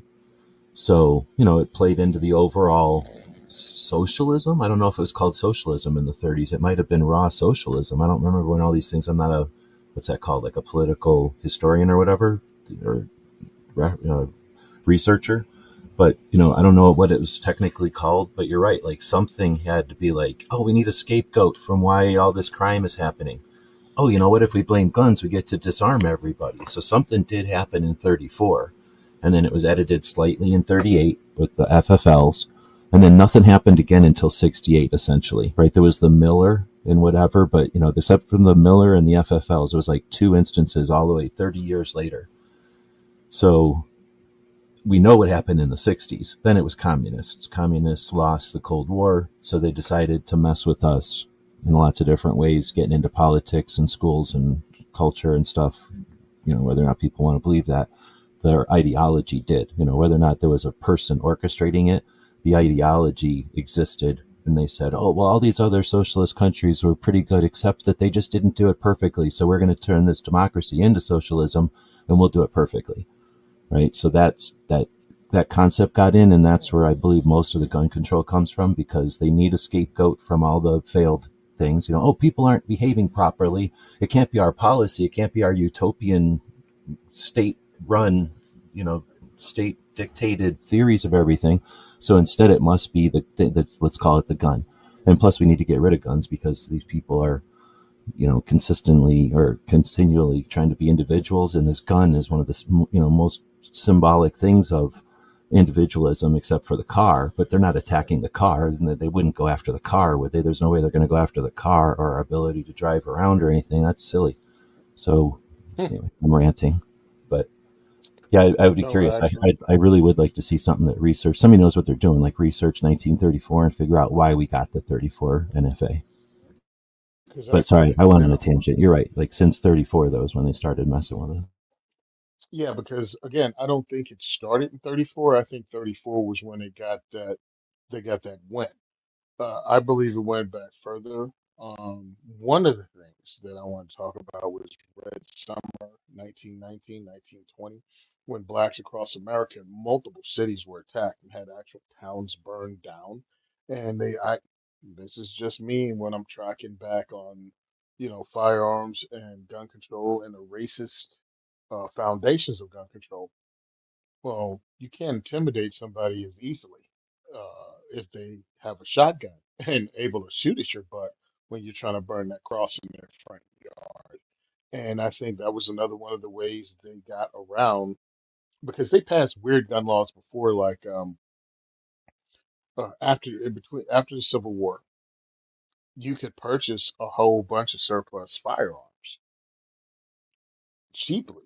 And you didn't have to go through FFLs. It was just they were in the general store or they were surplus and somebody bought a big ass crate of them and that was in the store or different stores. And they were able, blacks and other people were able to protect themselves, including Native Americans. Well, I don't know if Native Americans could buy one in a general store, but understand Italian Americans were targeted and Asian Americans were targeted and they were passing gun control laws to make it difficult for these people to legally buy these inexpensive guns to protect themselves. And I think when Prohibition came along and they were taking this big L on Prohibition because of the rise in crime rates, again, government created the problem. Government said they could fix the problem if they could just have a few of your rights. And that recipe hasn't changed yet. Government created gun-free zones. 96% of mass shootings since 1950 has happened in gun-free zones.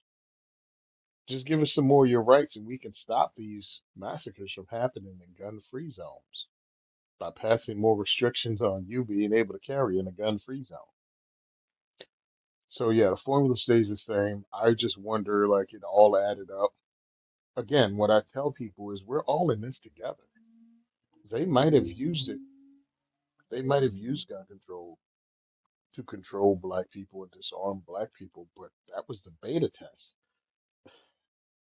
They got it down to a science now. They're telling you things like, hey, to keep you safer.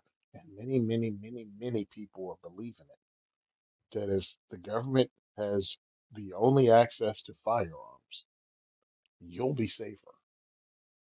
Even though the government has access to firearms laws and all the funding your tax dollars can pay for, and they still can't stop crime. How are you giving up your ability to defend yourself? There's a couple of things here, but when you say they want to have the monopoly on force, that's another way to say, they want to have all the guns. Hmm. They don't say, and we're going to go through the criminals and grab all their guns first. And once the criminals are disarmed, now you can feel comfortable to take your guns.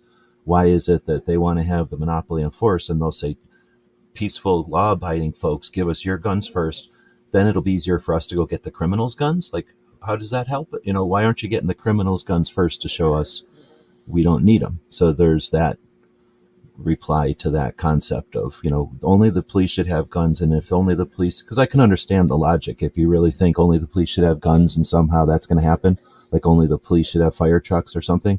So, no regular people aren't going to have fire trucks and therefore there won't be fires. Okay, fine. If that's your logic, then when are you going to go get all those guns from the criminals? Like, how come you don't go do that now? Or why don't you go do that first or apply that so that the people who say, I need my guns to defend myself from the bad criminals, they don't have to defend themselves anymore and they'll easily give up their guns. So it's just like, okay, let's use your logic. If you get rid of all guns from society, we'll be more peaceful. So go get the guns from the people that aren't peaceful first. Why does it have to be from the people who are peaceful first, who have only concern is the government having only guns and the criminals have guns? Like, seriously. So I think there's that logic we can throw at them, even if they won't accept our logic. I was going to throw something else on top of your other points, though. I didn't know when to stop because I didn't want to interrupt you, but I'm going to throw another layer on there just because I've been focusing on this quite a bit lately. But the government, whether or not you want to, however you want to look at it, but typically people that hate our rights and hate gun ownership, right, they're also going to hate international wars and any kind of political stuff that involves violence, right? So the government, who has exclusive determination on where we use ultimate violence, and we send people, we recruit people, we pay them good money and train them. We pick only the best of the people to do it, to train them to go do violence, right? And the government is the one who determines that violence. It's either a senator or typically a senator is the only one that has that kind of power to influence where the executive branch is going to point something, but the executive branch eventually points violence somewhere. And that happens with human beings, right? Some equipment as well, but the human beings that either maintain or monitor or hold that equipment in their hands while the violence is happening, you either consider that those people inhuman, or you accept that the government has some responsibility in either that happening, or potentially, and most people I think would have compassion enough to say, what happens to those people after the fact? And since they want us, the people who hate our rights and hate the property, right, are going to say that there's gun deaths. Well, we know that they can't be talking about crime because there's just not that much crime. We're a fairly peaceful country as far as crime. We know that the crime all happens typically gang on gang. So it's typically in black markets fighting over turf or some other ridiculous thing that could be avoided through better policy. But instead, the gun deaths come from suicide.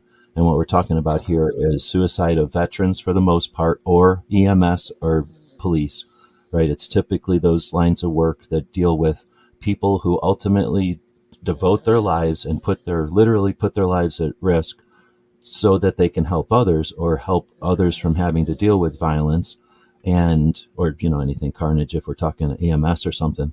But and then we either casually dismiss those people with either situations that are physically happen from having stress to the body, concussions and other traumatic situations, but high stress situations, we now know over study that creates massive chemical dumps into the body, and that can affect your life in the future with your hormones and your blood and all kinds of stuff. Like people are susceptible to all kinds of physical harm, and we know that. We take that for, we know that their bad backs and their knees and stuff from carrying around heavy equipment or just repetitive stress injuries. We know that that's not just the tip of the spear. We're talking like everybody involved in every aspect of important emergency work that gets done, from the person that stresses out to make sure the equipment is ready at a moment's notice, to the people that are repairing the equipment so that it can be ready at a moment's notice. I mean, we often overlook all the people that make sure that the couple of people that have the worst of the brunt of it,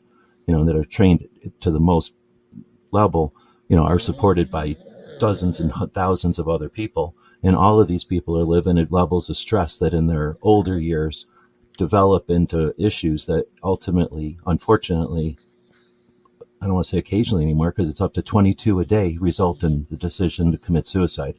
And that, I believe, we're leaving on the table and not holding either the government culpable or those fucking assholes that take all this for granted.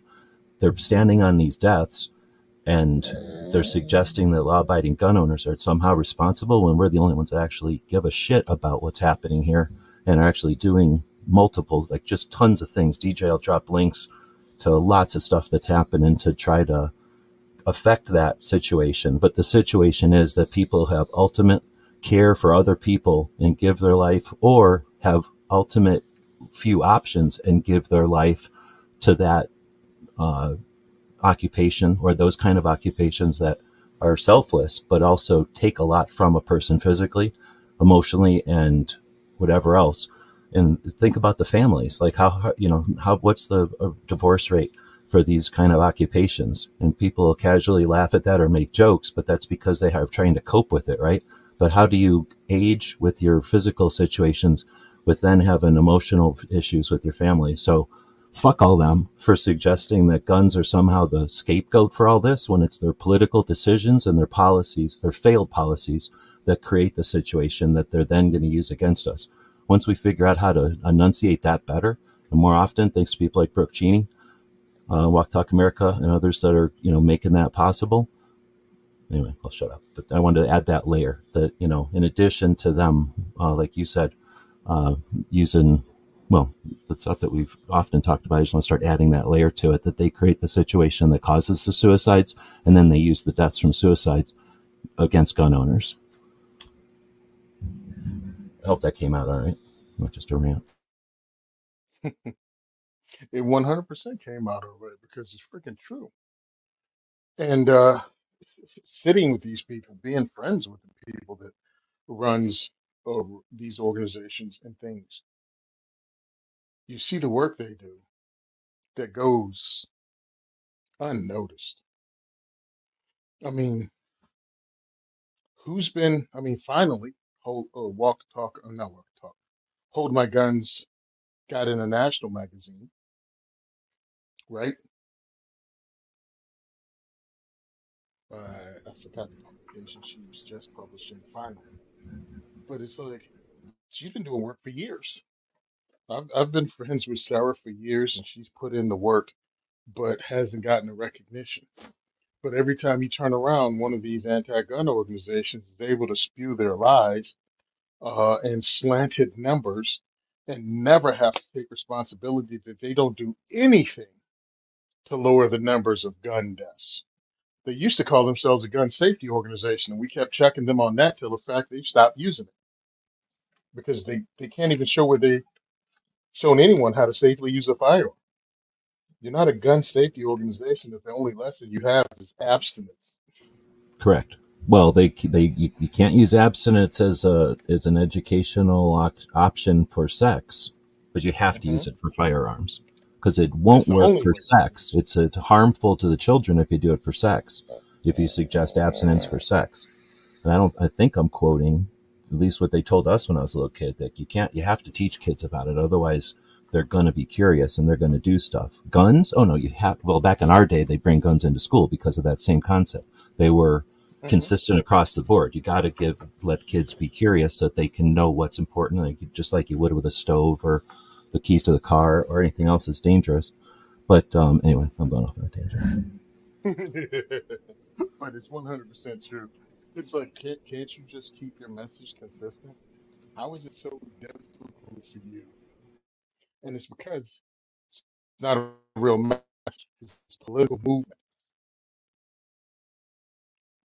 And when you get politics involved, it doesn't have to make sense. Politics aren't like, politics is just manipulation. What I'm trying to do is get you to recognize that you're the only first responder. The founding fathers were 100% right. Government can't be trusted. And it's up to us to turn gun control into political suicide. We're the only ones that can do it. And it has to be across the board. There can't be any gatekeeping because once we start gatekeeping, once we start cutting people out, well, that's what the people that want to steal your rights, will use against us. Oh, you're anti fill in the blank of whatever they want you to fill in the blank with, whoever the people you told they can't show up and participate in this human right. You're anti them. But somehow, the anti gun movement is not anti them when you want to disarm these people and leave them at the mercy of any violent criminal. Just say there is no consistency because it's a political movement. Doesn't have to make sense.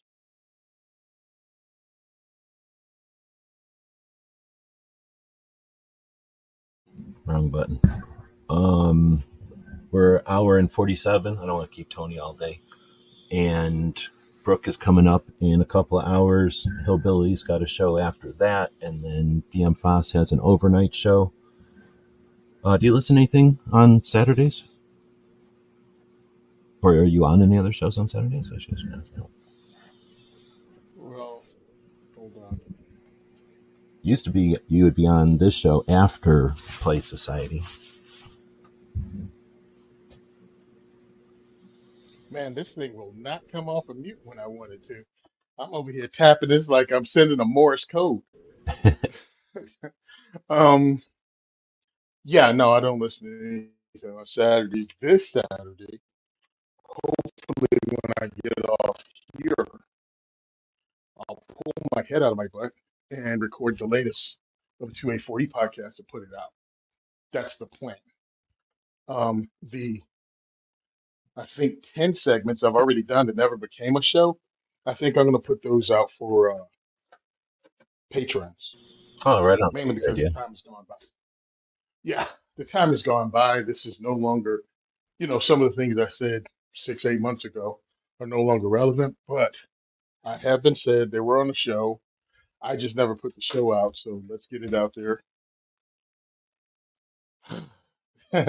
It sucks being human sometimes because I want my show to be perfect, and perfect is the enemy of good enough. Is that how to say that? Yeah, I think so. At least that's how I remember it. I think that was what do you call them? Communist. That was Kalashnikov. Basically, Oh, really? I'm pretty sure that was Kalashnikov's saying, or at least he used that motto. So maybe somebody else came up with it way before him, but that was his sort of idea for his inventions.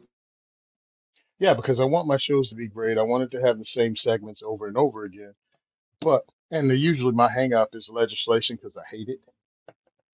You know, the anti-gun legislation because I have to tell you the lies that are being told. I have to research it, and then I get angry about it as I'm researching it and don't want to talk about it anymore. The other day, I was like, you know what? I'm gonna go through and I take a list, list of the states, whatever comes to Alabama through probably Wyoming or something down there, and I was just gonna go into Google or search engine or whatever, and actually I was gonna take three. I had three search engines open on one screen, this document open, and I was debating whether I would do it live.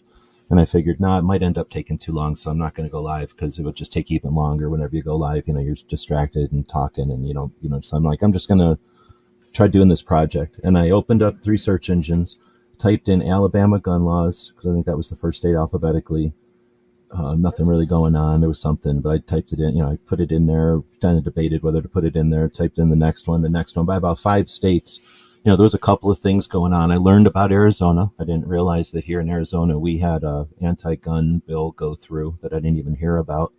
But now we have a bullshit anti-gun bill as bad as Michigan. So anyway, I kept going, and with as much ambition as I had to do it and as much interest I had in doing it, I could only get through. I didn't even get to the whatevers after A. Like I was still, I think, in the A's, and it was just so tedious, and it took like 2 hours or something to kind of, maybe I got further than the A's, but essentially I was never going to get through all 50 states. It would have taken forever. So one of the ways they are going to get us, and they have in the past, and they will, as it gets easier and more difficult for us, it's going to get easier and more difficult for them to split up. They used to have one big organization. They would kind of change the name of it. And then there was two, and then there was like three, for whatever strategic reasons or whatever logistic reasons, whatever. But now whenever they need to, they're going to be able to drop to 75 organizations or 750. And I don't even think we're used to dealing with one or two. So, it's going to be new challenges going forward consistently. There's just money to be made here. There's freedom at risk. So those are in it for the long haul. It's not going to be the same fight next year. It's not going to be the same fight 2 years from now. It's still going to be a fight though. Unfortunately. Well, I want to say it's going to be a fight. It's always going to be a conversation to be had in front of a bunch of those 80 people in the middle, or 80% of people in the middle. And I think our fate comes from how well we handle that conversation, how often we have that conversation, how effective we are in that conversation.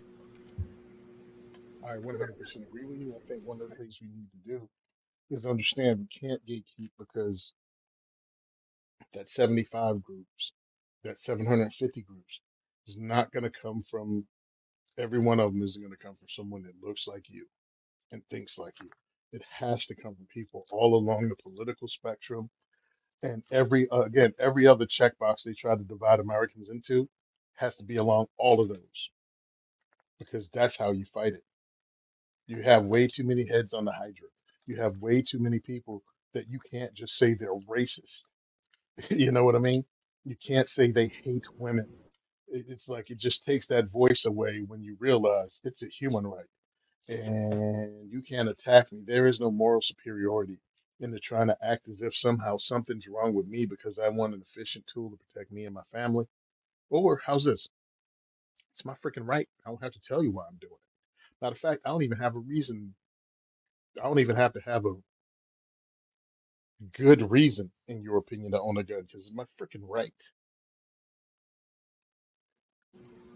Somebody will watch somebody pull up to Walmart in a pickup truck and come out of Walmart with literally a pallet, like have, beep, beep, beep. And they bring out a forklift and throw a pallet of, fill in the blank. It could be Jack Daniels on there. It could be rat poison. Could be starter fluid from the automotive department. Who's ever going to bat an eye? You buy a rifle and there's this connotation.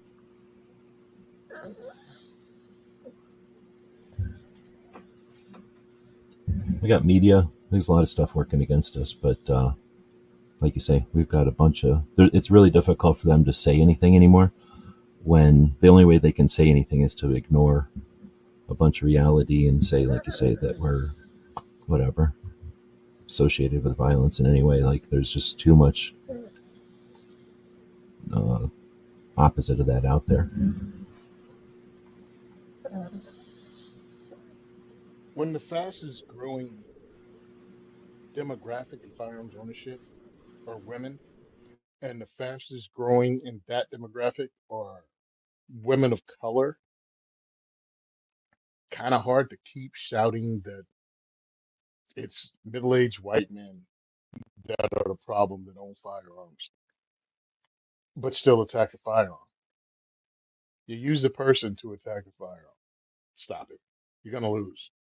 You're gonna lose if we keep doing this the right way and being as inclusive as possible with this human right. Sadly, and I only went by this because I don't watch the news, but we have a television in the lunchroom at work, and I saw something that broke down the concerns of the American voter, and it was like 4% of their interest was guns. Like it was only 4%. Yeah, I saw that too, where they were asking like the political issues or whatever for the election, and it was like Yeah, whatever what was important? immigration and the economy and the wars, and yeah, guns were like 4%. I thought that was good though. I don't know. You thought that was bad, discouraging? I thought it was discouraging because, well, a lot of the things that got people interested in the other things, the economy, being able to keep what they own, being able to stop, mostly peaceful protests happening, the crime that's coming with the increase of, the border issue, all of that can, like, one of the things you use to solve that problem is firearms ownership. But they pushed it all the way to the bottom of 4% when it's like, all that stuff went sideways. But this thing right here may protect you from all that stuff for a little while. Oh shit! If I you never go thought full about it out. that way, dude. Yeah, no, that's Yeah, 100% no correct. one's That's a going to great protect you perspective. from all of that. Yeah, no one's going to protect you. No one party is going to fix all of these other things you talked about. But you having the ability personally to protect you from the out, outcome or the results of their failed policies on all that other stuff is this little 4% thing right here. I want That's to pull the thing out again because I always like, when I think of the person who doesn't want to own a gun, right? And who doesn't want to be in a conflict. And they got all the right in the world to not want to be in a conflict and not want to own a gun. Like I'm 100% down with that as a decision in a free country. Go for it. Now, we differ typically, that person and I, because they can't just chill out and deal with the fact that their neighbor has guns. They somehow are going to strap onto their neighbor some kind of, you might flip out or any kind of trip they've got, they're going to throw on their neighbor. So what you're talking about there, I think, to kind of zoom out, if you can, at least, you don't even have to ever consider owning a gun. You don't have to fathom ever owning a gun, but you have to only consider the, what's the word, the deterrent factor, that if your neighbor, who's a normal person and owns a lot of dangerous things, just like you do, and the people across the street own dangerous things, and guess what? Criminals own dangerous things right now. Criminals out walking around. Oh no, they should be in jail. Guess what? They're not, and they're walking around with dangerous things. But guess what? Everybody's still, the moon's still going around the earth. The tides still happen. Dogs still want to be fed twice a day. Like, things still happen. But if you can just chill out and understand that if your neighbor has the ability to own a gun, doesn't even have to own a gun, just has to have the ability to own a gun, there's a deterrent factor there where bad people go, when there's a lethal consequence to my actions, I'm going to do something peaceful. And they won't understand that there's that deterrence factor. And I don't like to say, oh, there's a million situations each year and those crimes are deterred by gun ownership. That may or may not be true, but a lot of times it's just because the person who owns the gun is confident enough in their abilities to walk confidently through a parking lot and deter that bad person from preying on them. And that's, you can't count how many times that happens, right? But you can see a parking lot full of people who are unarmed because there's a gun-free zone, and the bad people who want to can just go out and intimidate. They don't even have to have guns. They can just intimidate people because they know their victim is unarmed. And when you live in that kind of world, you're scared and you assume everyone is out to get you and everyone is violent. And that's unfortunate because in the rest of the world, where predators understand there's a lethal consequence for actions, they aren't predators. They go do something else. Maybe they just, work at a video store or something, but, they don't pursue the life of intimidating people. So I think that deterrence factor is often overlooked, that it's like when they say guns in schools, they jump immediately to the binary. Now there's teachers sloppily leaving guns around, teachers getting angry and shooting students out of a whim, which is ridiculous and buffoonish. And they would be offended if someone suggested the same with their teaching or some other aspect of teaching, right? So, if we get them to just realize that if you not have a problem with your neighbor owning a gun, then that there is a deterrence factor. I'm repeating myself now. So I just wanted to throw that on there, that because there's people that are just never going to own a gun and they just can't handle the concept of self-determination, and they shouldn't have to. It's not on them. It's not in the Constitution that you have to pursue happiness, but you're not allowed to stop somebody else from pursuing happiness just because you're scared to or you don't want to, you choose not to. I'm preaching again. We're at the 2 hours. Cool. You talked about the diversity shoot, but did you say when the next one is? We're going to get the website set up or whatever. We can do that right after the show here if you want, but if you want to just let people know for the podcast side. I see Mario's out there. Welcome. Give me a second. Let me pull it up. Here we go.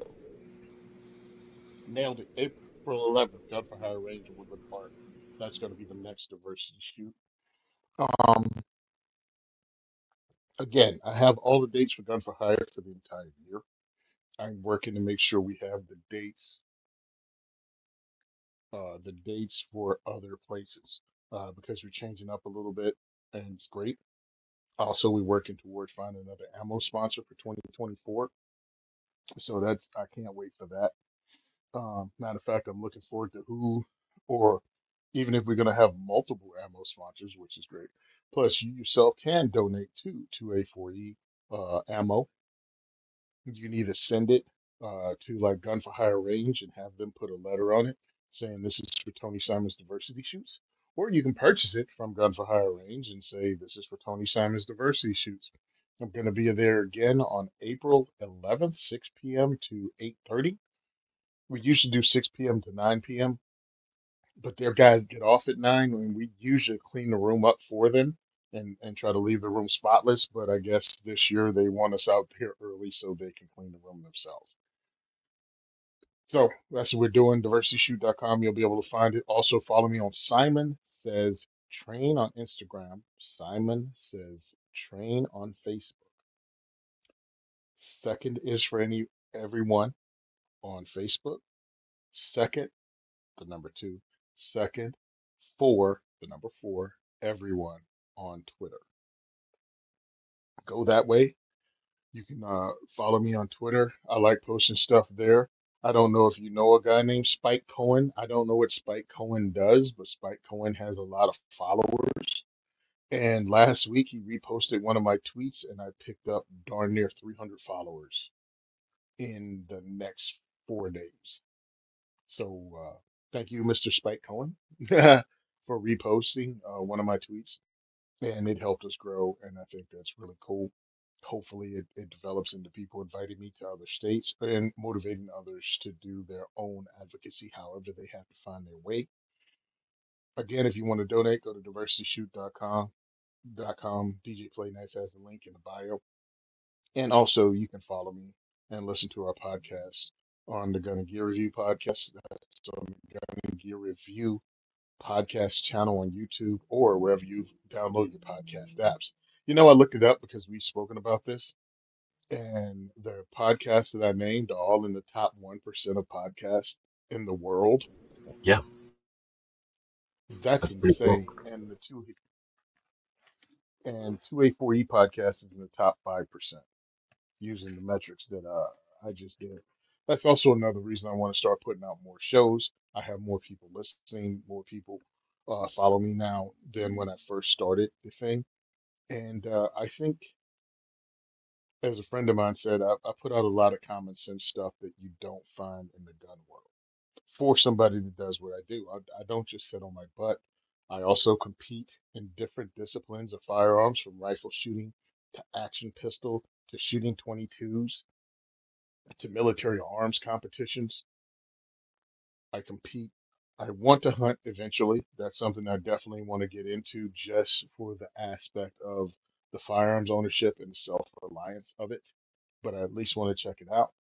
And I'm an activist, and I don't believe in gatekeeping. So I think I'm a little unique only because I've started the podcast. I don't think I'm that unique, but there are not a lot of dudes that do, or ladies that do some of what I do. But I'm friends with a lot of them. But there are not really that many of us when you count in the overall how many millions of people own firearms. So that's what I talk about on our podcast, and I bring in like-minded people to introduce you to that, again, might not look like me, but they're in this fight. And I have some canned interviews from a lot of different people that I've taken. So I want to get that out there because I think that's important. So that's enough prattling on about what I do or where I'm at. But I really thank you all for participating and asking questions. Um, it's great. Right on. Well, thanks for joining us again this week, and we'll wrap it up so that we're, kind of a long show. I'm not trying to do a short format podcast for sure, but if people would like to hear a shorter format one, let me know. We can certainly chop these up. There's AIs that'll chop these into, pieces per subject type of thing. But I'm not going to spend that time or cost probably to do it just for no reason. We're not trying to necessarily do much here other than get together and keep a live conversation going and keep up to date on what's happening in each other's realm, I guess, and then answer questions along the way. So thanks everybody for joining us. And if you've got questions, like the intro says, just go to askgunquestions.com, throw it in there, and we may not be super fast about answering them, but we eventually do answer all of them over there. And thanks to the people that join us live, because it might be sloppy compared to some kind of scripted presentation out there, but I do appreciate the interaction. So thanks to everybody that was joining us live. And if you're joining us as a podcast, like Tony said, it's crazy how many people listen. The last time I checked, we were in the top 10% of all podcasts, and I had no idea we were that high. So that's why I started paying more attention to it. I'll go see if we're moving at all in the rankings. But yeah, it's super cool. And again, I've noticed that a lot of people are listening again now that it's happening on the regular and more consistently across the channel. So leave us some feedback out there. We're not so large that we're not reading all that feedback, and we'll definitely incorporate it into the shows. I think I'll throw a commercial up here for the end, and then if Tony's got time, we'll just chat off air here for a bit.